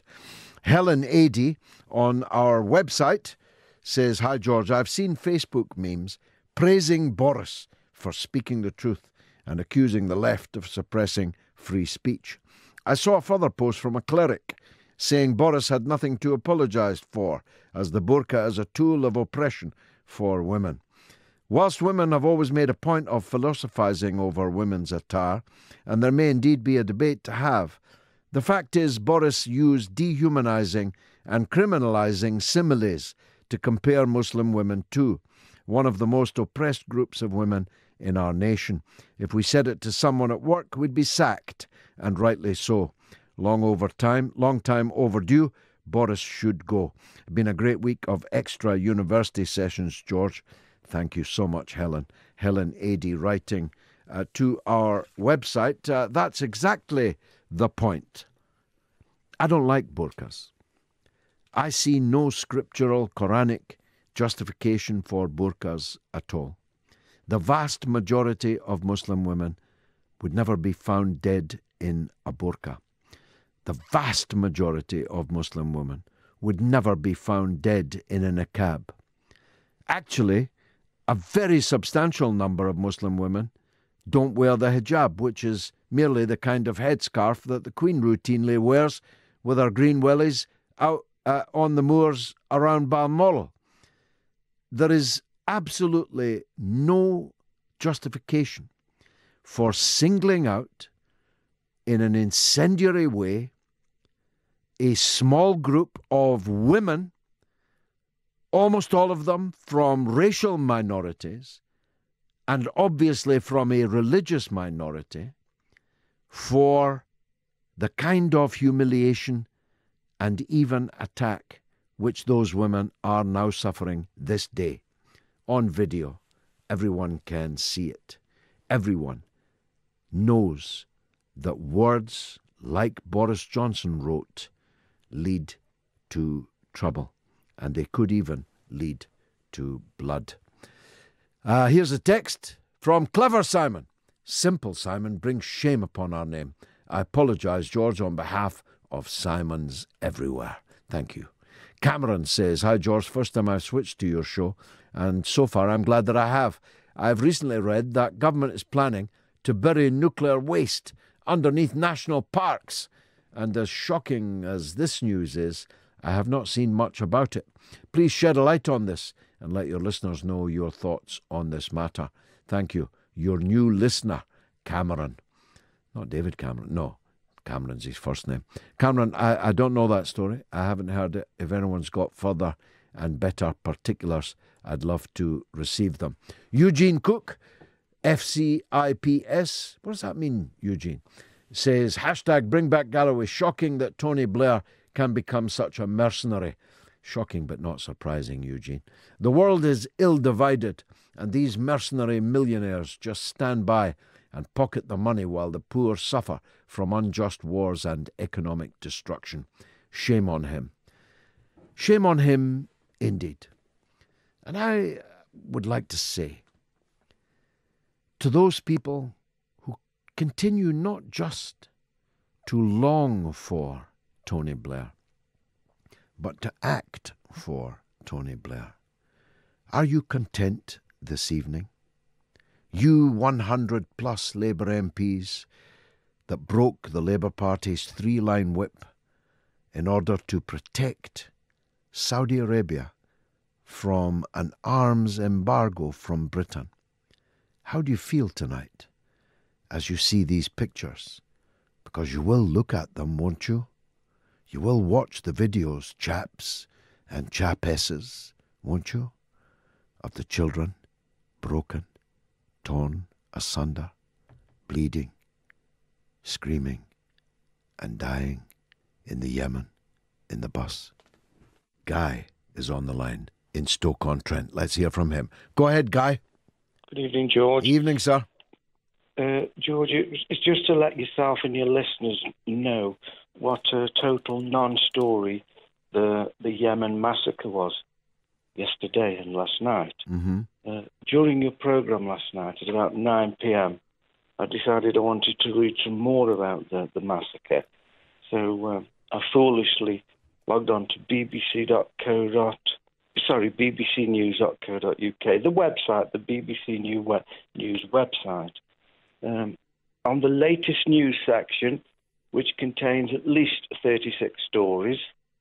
The big one was the cricketer cum boxer. There was also a massive story on how to curtsy. I ignored those and I was looking for the international stories. And they did cover some international news. There was stories of Barcelona, Italy, earthquake in Indonesia, the USA, Russia sanctions, a story from Norway. And there was not one single mention of the Yemen on there. It's utterly shameful, that. It's unbelievable. Have they got a death wish or what? You know, given that we have to pay for them and it's not cheap, and we'll go to jail potentially if we don't. I mean, what are they trying to do? Are they trying to inspire a nationwide revolt of switching off the BBC, literally? Is that what they're trying to do? Because that's how they're acting. Well, it's got to the stage now in my household where we won't watch the BBC News. The political output from them is so abysmal. Yeah. If it weren't for the sport, I would cancel my license. Oh, Sky That's Sport. what it's Sky down Sports to. For me, I'm afraid. I don't even watch their sport. I really don't. George, can I just make? Yeah, go on. One other point. Yes, go on, sir. Yeah. We've discovered a couple of days ago that the wealthiest man in the UK, Sir Jim Ratcliffe. He was mentioned last night. Who is he? How did he get to be so wealthy without me knowing who he was? I'd never heard of him. Petrochemicals. He's gone round buying businesses. Yes. So didn't he buy the Grangemouth petrochemical plant? Now it's ringing a bell. Yeah, he was infamous because he was asking the workers to forgo their morning tea break, and I think he had to reduce numbers up there in order to maximise his investment. Yes, that's the guy. That's the guy. Yeah. But anyway, he's only worth £21,000 million. He's only worth £21,000 million. He's got two yachts. £21 billion. It isn't much, George. 21,000 million. That's just and incredible. he's two yachts. There must be a lot of money in petrochemicals. Oh, that's right. He's got yachts. That's right, because he laid people off. He sacked hundreds of people while sitting on his yacht in Monaco. Now it's coming back. Yeah, his two yachts cost in the region of £150 million. My God. Which, they have yachts, and they have two yachts. Yeah. But the issue is, George, he must be that rich he can't afford to pay his tax, because he's now decided he needs to move to Monaco. Presumably, he's finding it hard to put bread on the table. Unbelievable. Guy, look, thanks for all of that, my dear friend. I appreciate it. An anonymous SMS. George, I wish you were our Prime Minister. So do I. Now, Paul Booker is the man. I don't know Paul. I've never met him, to the best of my knowledge. George Galloway, so good to see so many people tweeting the hashtag #BringBackGalloway. I'm so proud as I organised the Twitter storm. Is there any chance that you can give out my Twitter handle for people to follow me? Well, it's the least I could do, Paul. It's Paul Booker. It's, do I need anything else? Do I need any other details? Because I can't read them on this screen. Anyway, go for them. At Paul Booker, Booker. Thank you, Paul. I hope I get to make your acquaintance one day. Let's hear from Mike in Newcastle in Staffordshire. Go ahead, Mike. Hello, George. Hi. I'm hoping at the end of this you've got some good news for me, but every time I read about Russia, American and Russia relations, it gets worse and worse. America seems to me to be like a runaway train at the moment. Yeah, it's quite frightening, actually, if you pause to think about it. So, you know, you can laugh. You can laugh. But I'm not sure we should be laughing. Well, we've got aggression from the form of NATO moving eastwards. Every few months there seems to be another nation going into NATO. We've got the sanctions. I don't really know they really need Skripal, but they're using that. But they'll have sanctions on whatever, Crimea, and as well as that, I think they're a bit out of control, this military-industrial complex. We had examples. In Ukraine, there was a general called Breedlove who was running around trying to stir it up as much as he got. When they found out, he wasn't disciplined. We had Ash Carter, if you remember the ceasefire in Syria. Yep. I think ignored it. Mm-hmm. And they're so annoyed. They're really angry over when the Syrian thing started when Russia took it off them, didn't they? Yes, they thought they were going to achieve regime change. They can never forgive Russia for depriving them of that. That's what after all the billions that they put in to the massacre of hundreds of thousands of people in Syria. Just get your head round that. And we're paying for it. And we're paying for it. It's absolutely unbelievable. We've spent the last 5-6 years arming, funding, and propagandizing for the kind of people that, if we found out they were living in Birmingham, would be arrested in a dawn raid and sent to prison for 30 years. Go figure. Mike, thanks a lot for that call. Paul Booker is the man who organised the Twitter storm in my support, and I'm grateful to him. So it's at Socialist Booksy. Socialist and BOOKSY, all one word, at Socialist Booksy. Paul Booker on Twitter. Thanks, Paul. Ditu says, if you need any convincing that hashtag Bring Back Galloway is the right thing to do, tune in to Talk Radio now and listen to the man himself. Galloway has so much more to offer, perhaps more now than he did when he was expelled. Thank you for that. The Socialist Vegan says, no evidence of Russian involvement in the elections. Plenty of evidence that Trump is a fascist and a threat to the whole world. Enough reason to impeach. And Rob Chadwick says, my absolute favourite political commentators, Jimmy Dore and George Galloway, on the mother of all talk shows. A dose of truth amongst the madness. And he hashtags something I can't possibly repeat, but which I'm sorry to say I entirely agree with. How did Manchester United go on? Can someone tell me quickly? Jackie O says, have the Labour Friends of Israel ever commented on the daily butchery in Gaza by Israel? Yeah, they support it.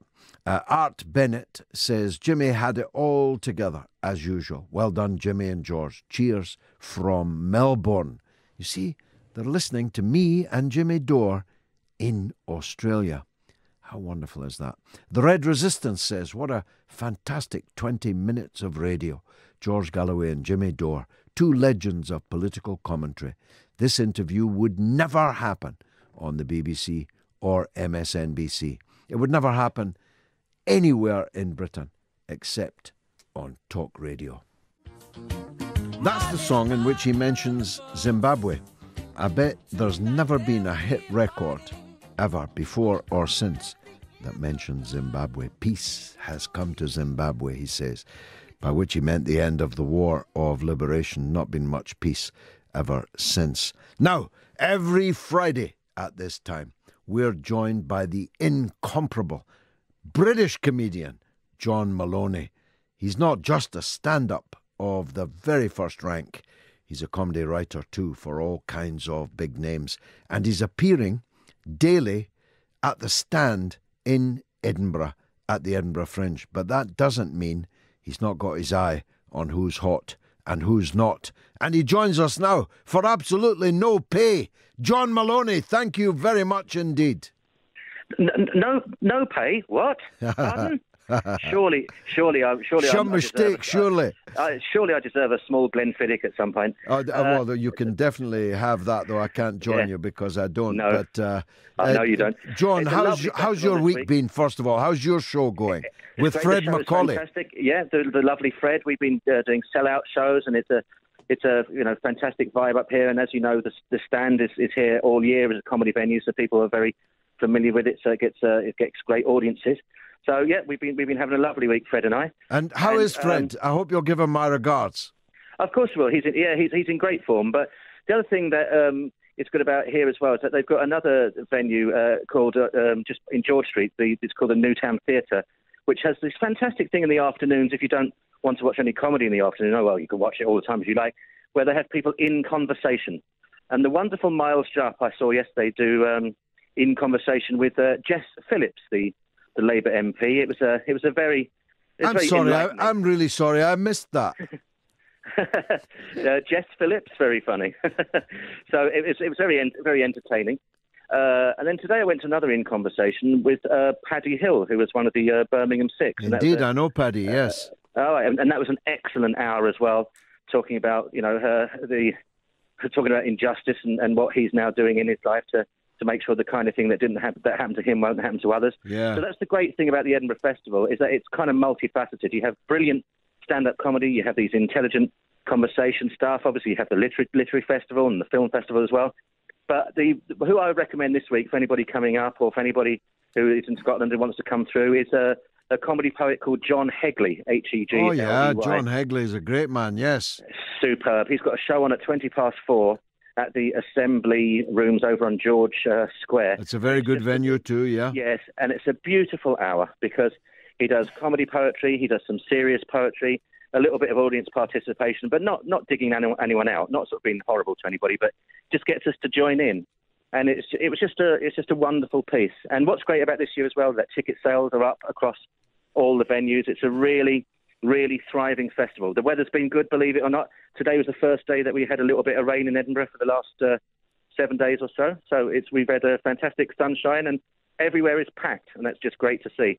I didn't know that this is the third biggest selling festival in the world, third to the World Cup and the Olympics, and then it's the Edinburgh Festival. Isn't that amazing? Really? Is it really? Yeah. That is an amazing World Cup, statistic. Olympics, and then Edinburgh. That's fantastic. Streets are packed. There's lots of street performers, and the vibe is just great. Restaurants are full. Taxi drivers, for once, are happy. Did you try that French restaurant I told you about? Not yet, but because I have Monday night off, that's where I'm going to. Excellent. Please do. And bring me the receipt. Bring me the receipt, and I'll reimburse it. Thank you so much. I went to a great Indian restaurant called Dishoom, which is just on St Andrews Square. So if anybody's looking for bespoke Indian food, it's good. The chef is from Mumbai. Superb Excellent. Stuff. Superb. So it's a great festival, George, but I guess you don't have time to be coming up at all over the next couple of weeks? I don't know. I'm working, unfortunately or fortunately, depending on your point of view. I won't make it this year. But maybe if Jess Phillips can have an in conversation, maybe I should book somewhere and do that next year. Absolutely. It would be the crowds would be around the block for you. So, I mean, she had a healthy crowd, don't get me wrong, and it was interesting. A lot of the stuff she says. I mean, I have met her before, and she knows that I'm at the Corbyn end of it all. But yeah, so we kind of agree to differ on many things. But it was just great to see 200 or so people listening to somebody who's relatively new to Parliament talking about her new experiences in Parliament. She's only been in since 2015. Hard to believe that. Seems to have been haunting us for many, many more years than that. Will. John Maloney, you are a star. I promise you, bring me that receipt and I'll gladly reimburse it and tell them I sent you. You're a legend yourself, mate. You're a legend, sir. And it's always delightful to speak to you. Thanks, pal. John Maloney will be back next Friday at the same time with his Edinburgh Festival Fringe report. What a beautiful, beautiful love song that is. What a talented man Stevie Wonder is. Almost unbelievable, the man who writes about things and sings about things that he has never seen, has no idea what anything in the entire world looks like. And yet such poetry, such honey words come from his pen and come from his lips. Let's hear from Lizzie Fletcher in Gloucester. Always a pleasure. Lizzie. Hi, George. Hi. How are you? Good. I'm fine. Fighting fit. Oh, you sound fantastic. Thank you. You sound on top form. Thank you. I wanted to talk about, a number of things, I suppose. Tony's brand new platform. Yeah. Why is he shy to talk to me about it? He's not shy.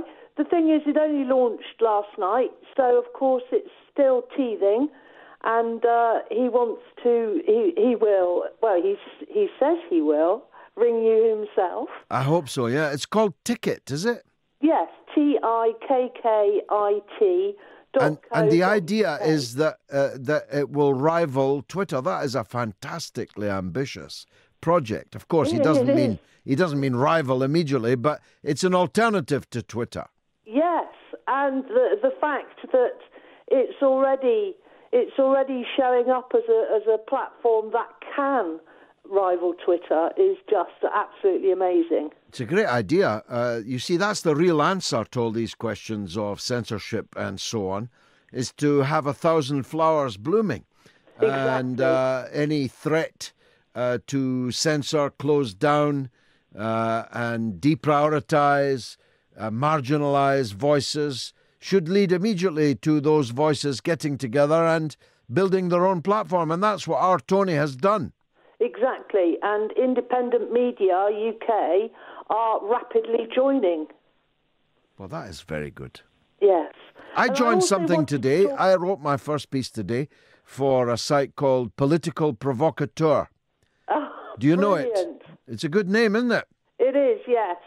Yes. Agent Provocateur, Political Provocateur. I like provocateurs. We published the meme with Political Provocateur with you on it. Oh, really? Yes, with the Fantastic. Bring Back Galloway. Oh, the hashtag. Yeah, how's it doing? It was at number 3. I hope it's going up, not down. Well, it depends on, of course, on what account you're looking at. Ah. Because the account's tailored for you. Okay. So on my personal account, you're third, but on my Unity News account, you're about fifth. But still, I'm that's still a pretty good trending showing, I in the think. middle of the summer when a lot of people are away and very little notice. That's right. It's fantastic. I'm really chuffed by it. Sorry, Lizzie, I interrupted you. Go on. No, well, that was all right. I was only going to say about the hashtag and the creator of it. And when he gave a shout out, it was the night before last, I think, wasn't it? Yes. Yeah, it's only been 2 days in the making, yeah. Yes. So And is we he have- one of your cadre, Paul Booker? No, he's not. No, he's an independent guy. I don't know him. You see, there's so many good people all over the country. Exactly. And we're all pushing in the same direction. We are. And I think, we've got this Socialist Sunday hashtag. That's yes, what it I've been came following from. that, yes. And, on the Socialist Sunday, everybody follows everybody who is a socialist. So you're making a network. Exactly. We are building socialism from the ground. Well, Lizzie, I don't have my hat on because I've got my cans on, but if I did, I'd take it off to you. Thank you very much indeed for that lovely call and all your work. John is in Thirsk in North Yorkshire. Let's hear from him. Go on, John. Hi, George. It's good not to talk to you about the environment. Oh, yes, good. It's about the World War I thing. Yes. I don't know if you've heard about the Franz Fischer thesis. No. The World War I. He's a good academic from the 60s, and his thesis was essentially that the German High Command was so worried about the SPD in Germany in that kind of from 1905 to 1910 that they kind of decided that a war strategy was a way of destroying the influence of socialism. Well, war is always a resort for the ruling elites, isn't it?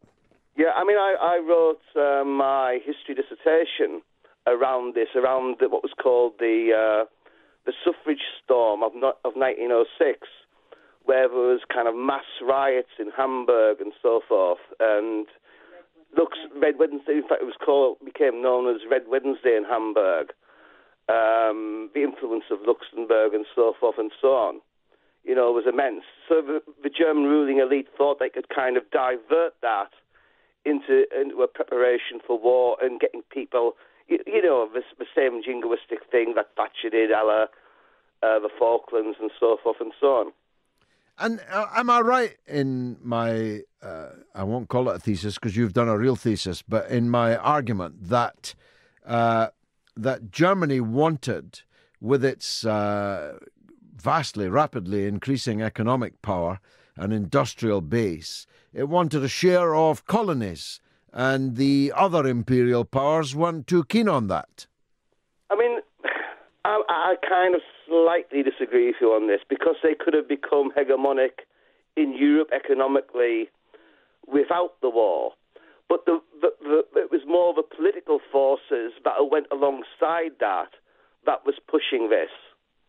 the imperial high commands of all the big powers. The arms race over the dreadnoughts. Once that had started, because there was nearly a war in 1912, I think it was 1912, could have been 1910, the Algerian crisis. Yes. That was a close-run thing. So there was a number. There was never not going to be a war, in a sense. All the forces were there. I mean, you're right in the sense that they were all imperial powers.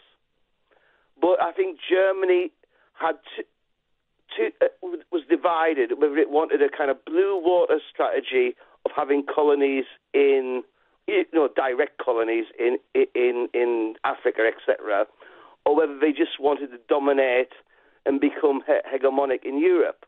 And I don't think it was a clear-cut thing whether they were going to go for one strategy or the other. But it was certainly imperial rivalry. Well, they've certainly achieved the latter through peaceful means, through economic strength, and they are now, of course, the dominant country in Europe. That's fascinating, John. I really appreciate that call. This really is the University of the Airwaves. So that's from 1963 until now. Isn't that amazing? It's even longer than I've been going. I joined the Labour Party when I was 13. Stevie Wonder was top of the charts when he was 13. And Tad says, George Cameron used to say the next big scandal to hit politics is lobbying. Well, it hasn't happened yet, so I ask myself, why the hell not? It surely cannot have passed the public by that he who pays the piper calls the tune. And because of nepotism, the wants of the people can go to blazes. I'm deadly serious when I say we need a revolution in the West to get rid of corporate lobbyists altogether. Regards, Tad. Here's the legend. That's Norma in Bristol. No show is complete, Norma, without your lovely voice. I get on your nerves, really. Not at all.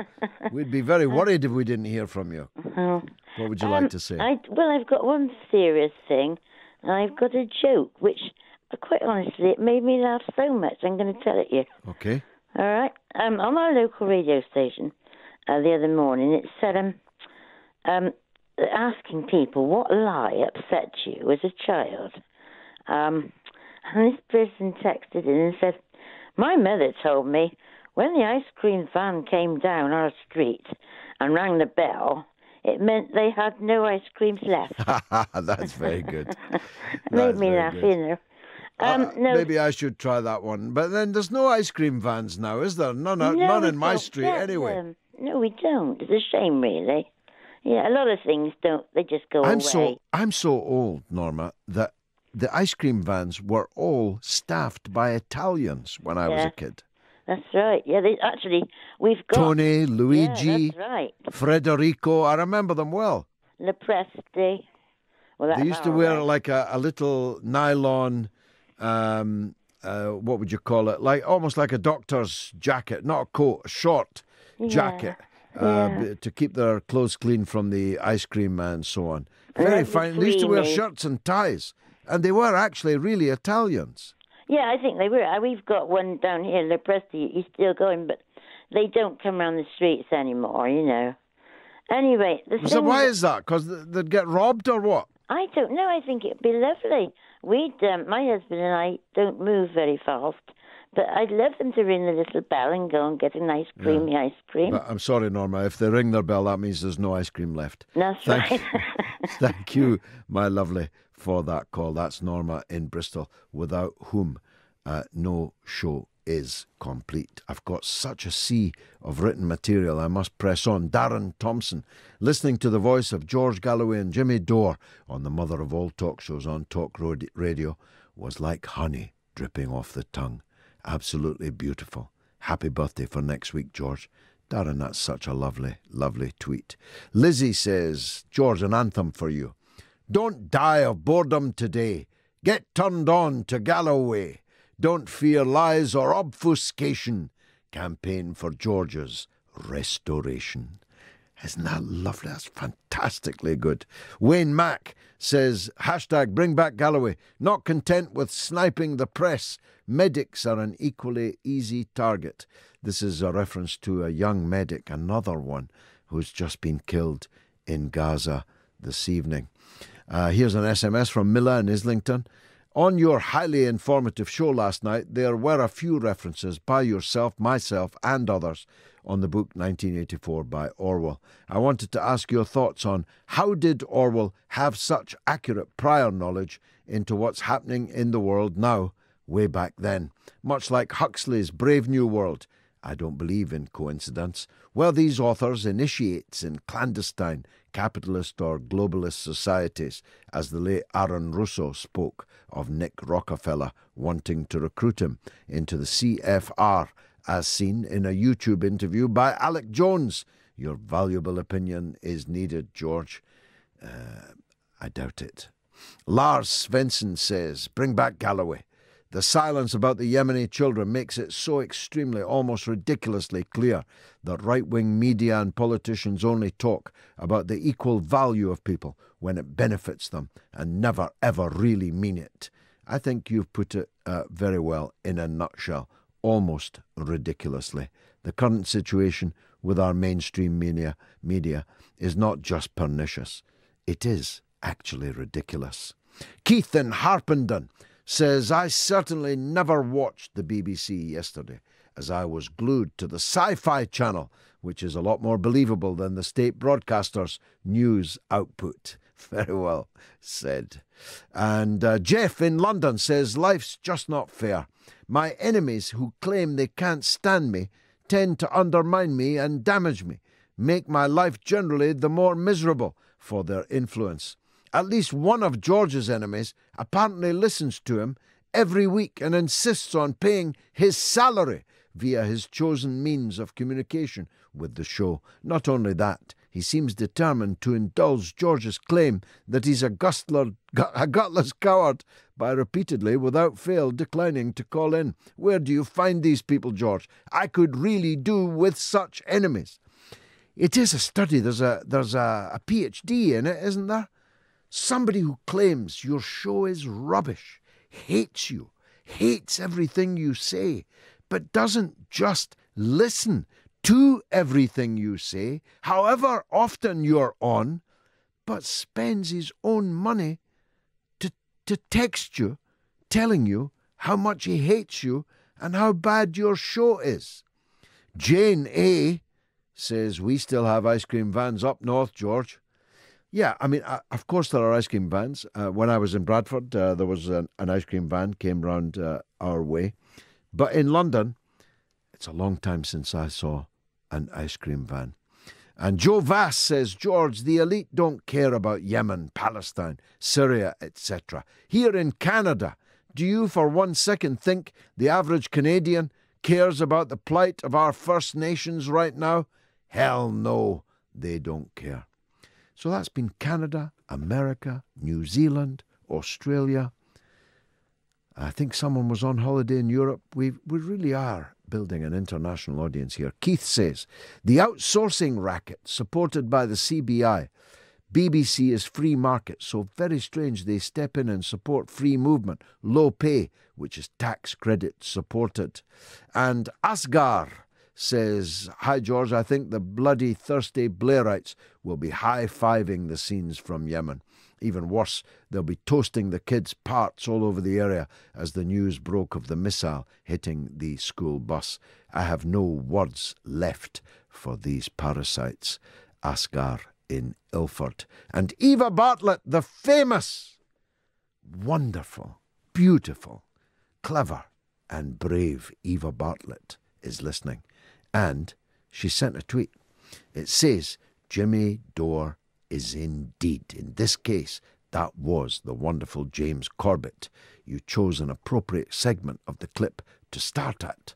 Actually, Eva Bartlett wasn't sending that to me, and it doesn't make any sense.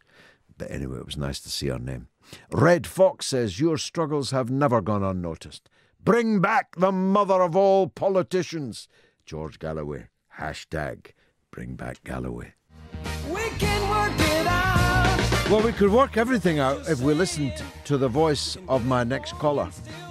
For so many years now, 15, more or less, this young man with crystal clear vision and the courage of his convictions has cut through so much of the fog of disinformation, misinformation, and ignorance. He's the legend. That's Damien in Brighton. Damien, welcome. Good evening, George. Good evening, sir. George, I'd like to do some very frank talking this evening. Okay. Now, I'm sure there are many people in the country who are wondering what on earth is going on in the Labour Party at the moment. Well, I'm one of them, Damien. Well, I have spoken to many people, George, who have asked me that question. They are utterly bemused that Jeremy Corbyn, a lifelong anti-racist and anti-apartheid campaigner, is being relentlessly attacked by the right wing of the Labour Party, by the Tories and by the media, and accusations of racism are being thrown around like confetti. Yep. Now, I believe, and they simply don't understand where this is all coming from. Now, I believe the reason for the attacks on Mr. Corbyn are exemplified in a single article that appeared in The Guardian today. That was a particularly bad one, I must say. Go ahead. Well, the article was written by the president of the Jewish Board of Deputies. Yes. Now, to summarise that article, George, in that article, the president of the Jewish Board of Deputies threatened the leader of Her Majesty's most loyal opposition with a ceaseless propaganda campaign, which would not stop until the leader of the opposition capitulates and introduces into Labour Party Code of Conduct a code which will prohibit scrutiny of the apartheid state of Israel. This pretty unprecedented behaviour, I must say. Well, in my view, George, and this is my view, that article represented the sharp end of a propaganda campaign being waged at least on behalf of, if not coordinated by, the apartheid state of Israel. And the tool, the weapon they're using to spearhead the campaign, they are misusing anti-Semitism as a tool to defend apartheid. Now, I believe this is an interference in British parliamentary democracy, George. And I think that it's not reasonable to expect a single political party to withstand a state-sponsored propaganda campaign to destabilise the opposition of our parliament. And if it was any other state, everybody in the country would be saying that. Nobody would tolerate Russia doing this, for example. Exactly. So we can set aside the Russia chatter because this is a direct interference in British democracy by a foreign power. Now, I think, George, as I said, this is you cannot expect a single political party to withstand a state-sponsored propaganda campaign. And I believe that we are now at a point where John Bercow, as the Speaker of the House of Commons and the representative of Parliament, needs to convene a meeting with the leaders of all political parties in this country to discuss how jointly they are going to neutralise that interference in our parliamentary democracy, George. And also, Theresa May is duty-bound to make direct representations to Netanyahu to insist that the Israeli government cease and desist from this propaganda campaign which is interfering with our democracy, George. Well, these are very powerful points and accusations. Of course, they're Damien's. If anyone wants to respond to them, 0344 499 1000 is the number to call. I would just add this, or put this as a slightly alternative point of view. Not that I disagree with what you've said, but I think it underestimates perhaps the willingness for their own purposes of people who are not the government of a foreign state, but are merely the internal opponents of the leader of their own party, are contributing to this. For example, in the last 24 hours, two trade unions, major trade unions, the GMB and Unison, through the form at least of their leadership, have indicated that they are going to push for the absolute capitulation to this lady's demands, the lady from the Board of Deputies who was writing in The Guardian today. So there's two votes. Another Jewish newspaper earlier this week said that another important member of Labour's National Executive Committee, John Landsman, is equally going to push on the Labour Party's ruling body, the existing ruling body, by the way, before the conference and the election of a new body, for the complete capitulation to these demands. And doing the maths, it looks to me a very real possibility that the majority in the Labour Party's National Executive will vote to make it an expellable offence to call Israel a racist state. Now, that would make my membership of it, of course, completely impossible, because I will not be gagged. But if I'm right, and that we are close to the capitulation, that means that this campaign, whoever is involved in it, and there isn't any doubt that the Israeli embassy at least has been involved in it, but that doesn't fully explain it, Damien, because there's a large number of Labour MPs who hate Corbyn so much that they'd be willing to use any issue to destroy Corbyn's leadership and, if necessary, destroy their own party if they can't destroy Corbyn's leadership. Damien? Points.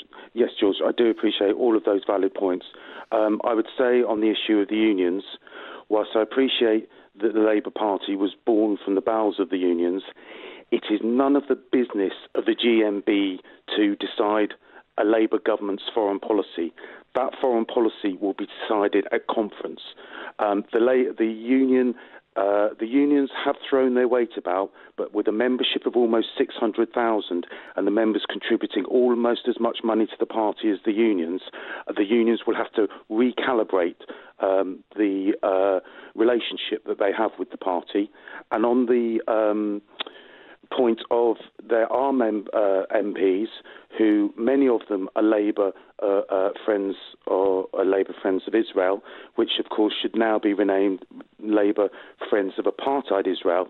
And in my view, George, I'm quite clear on this point. Labour is a party of equality. We have a zero tolerance policy to racism.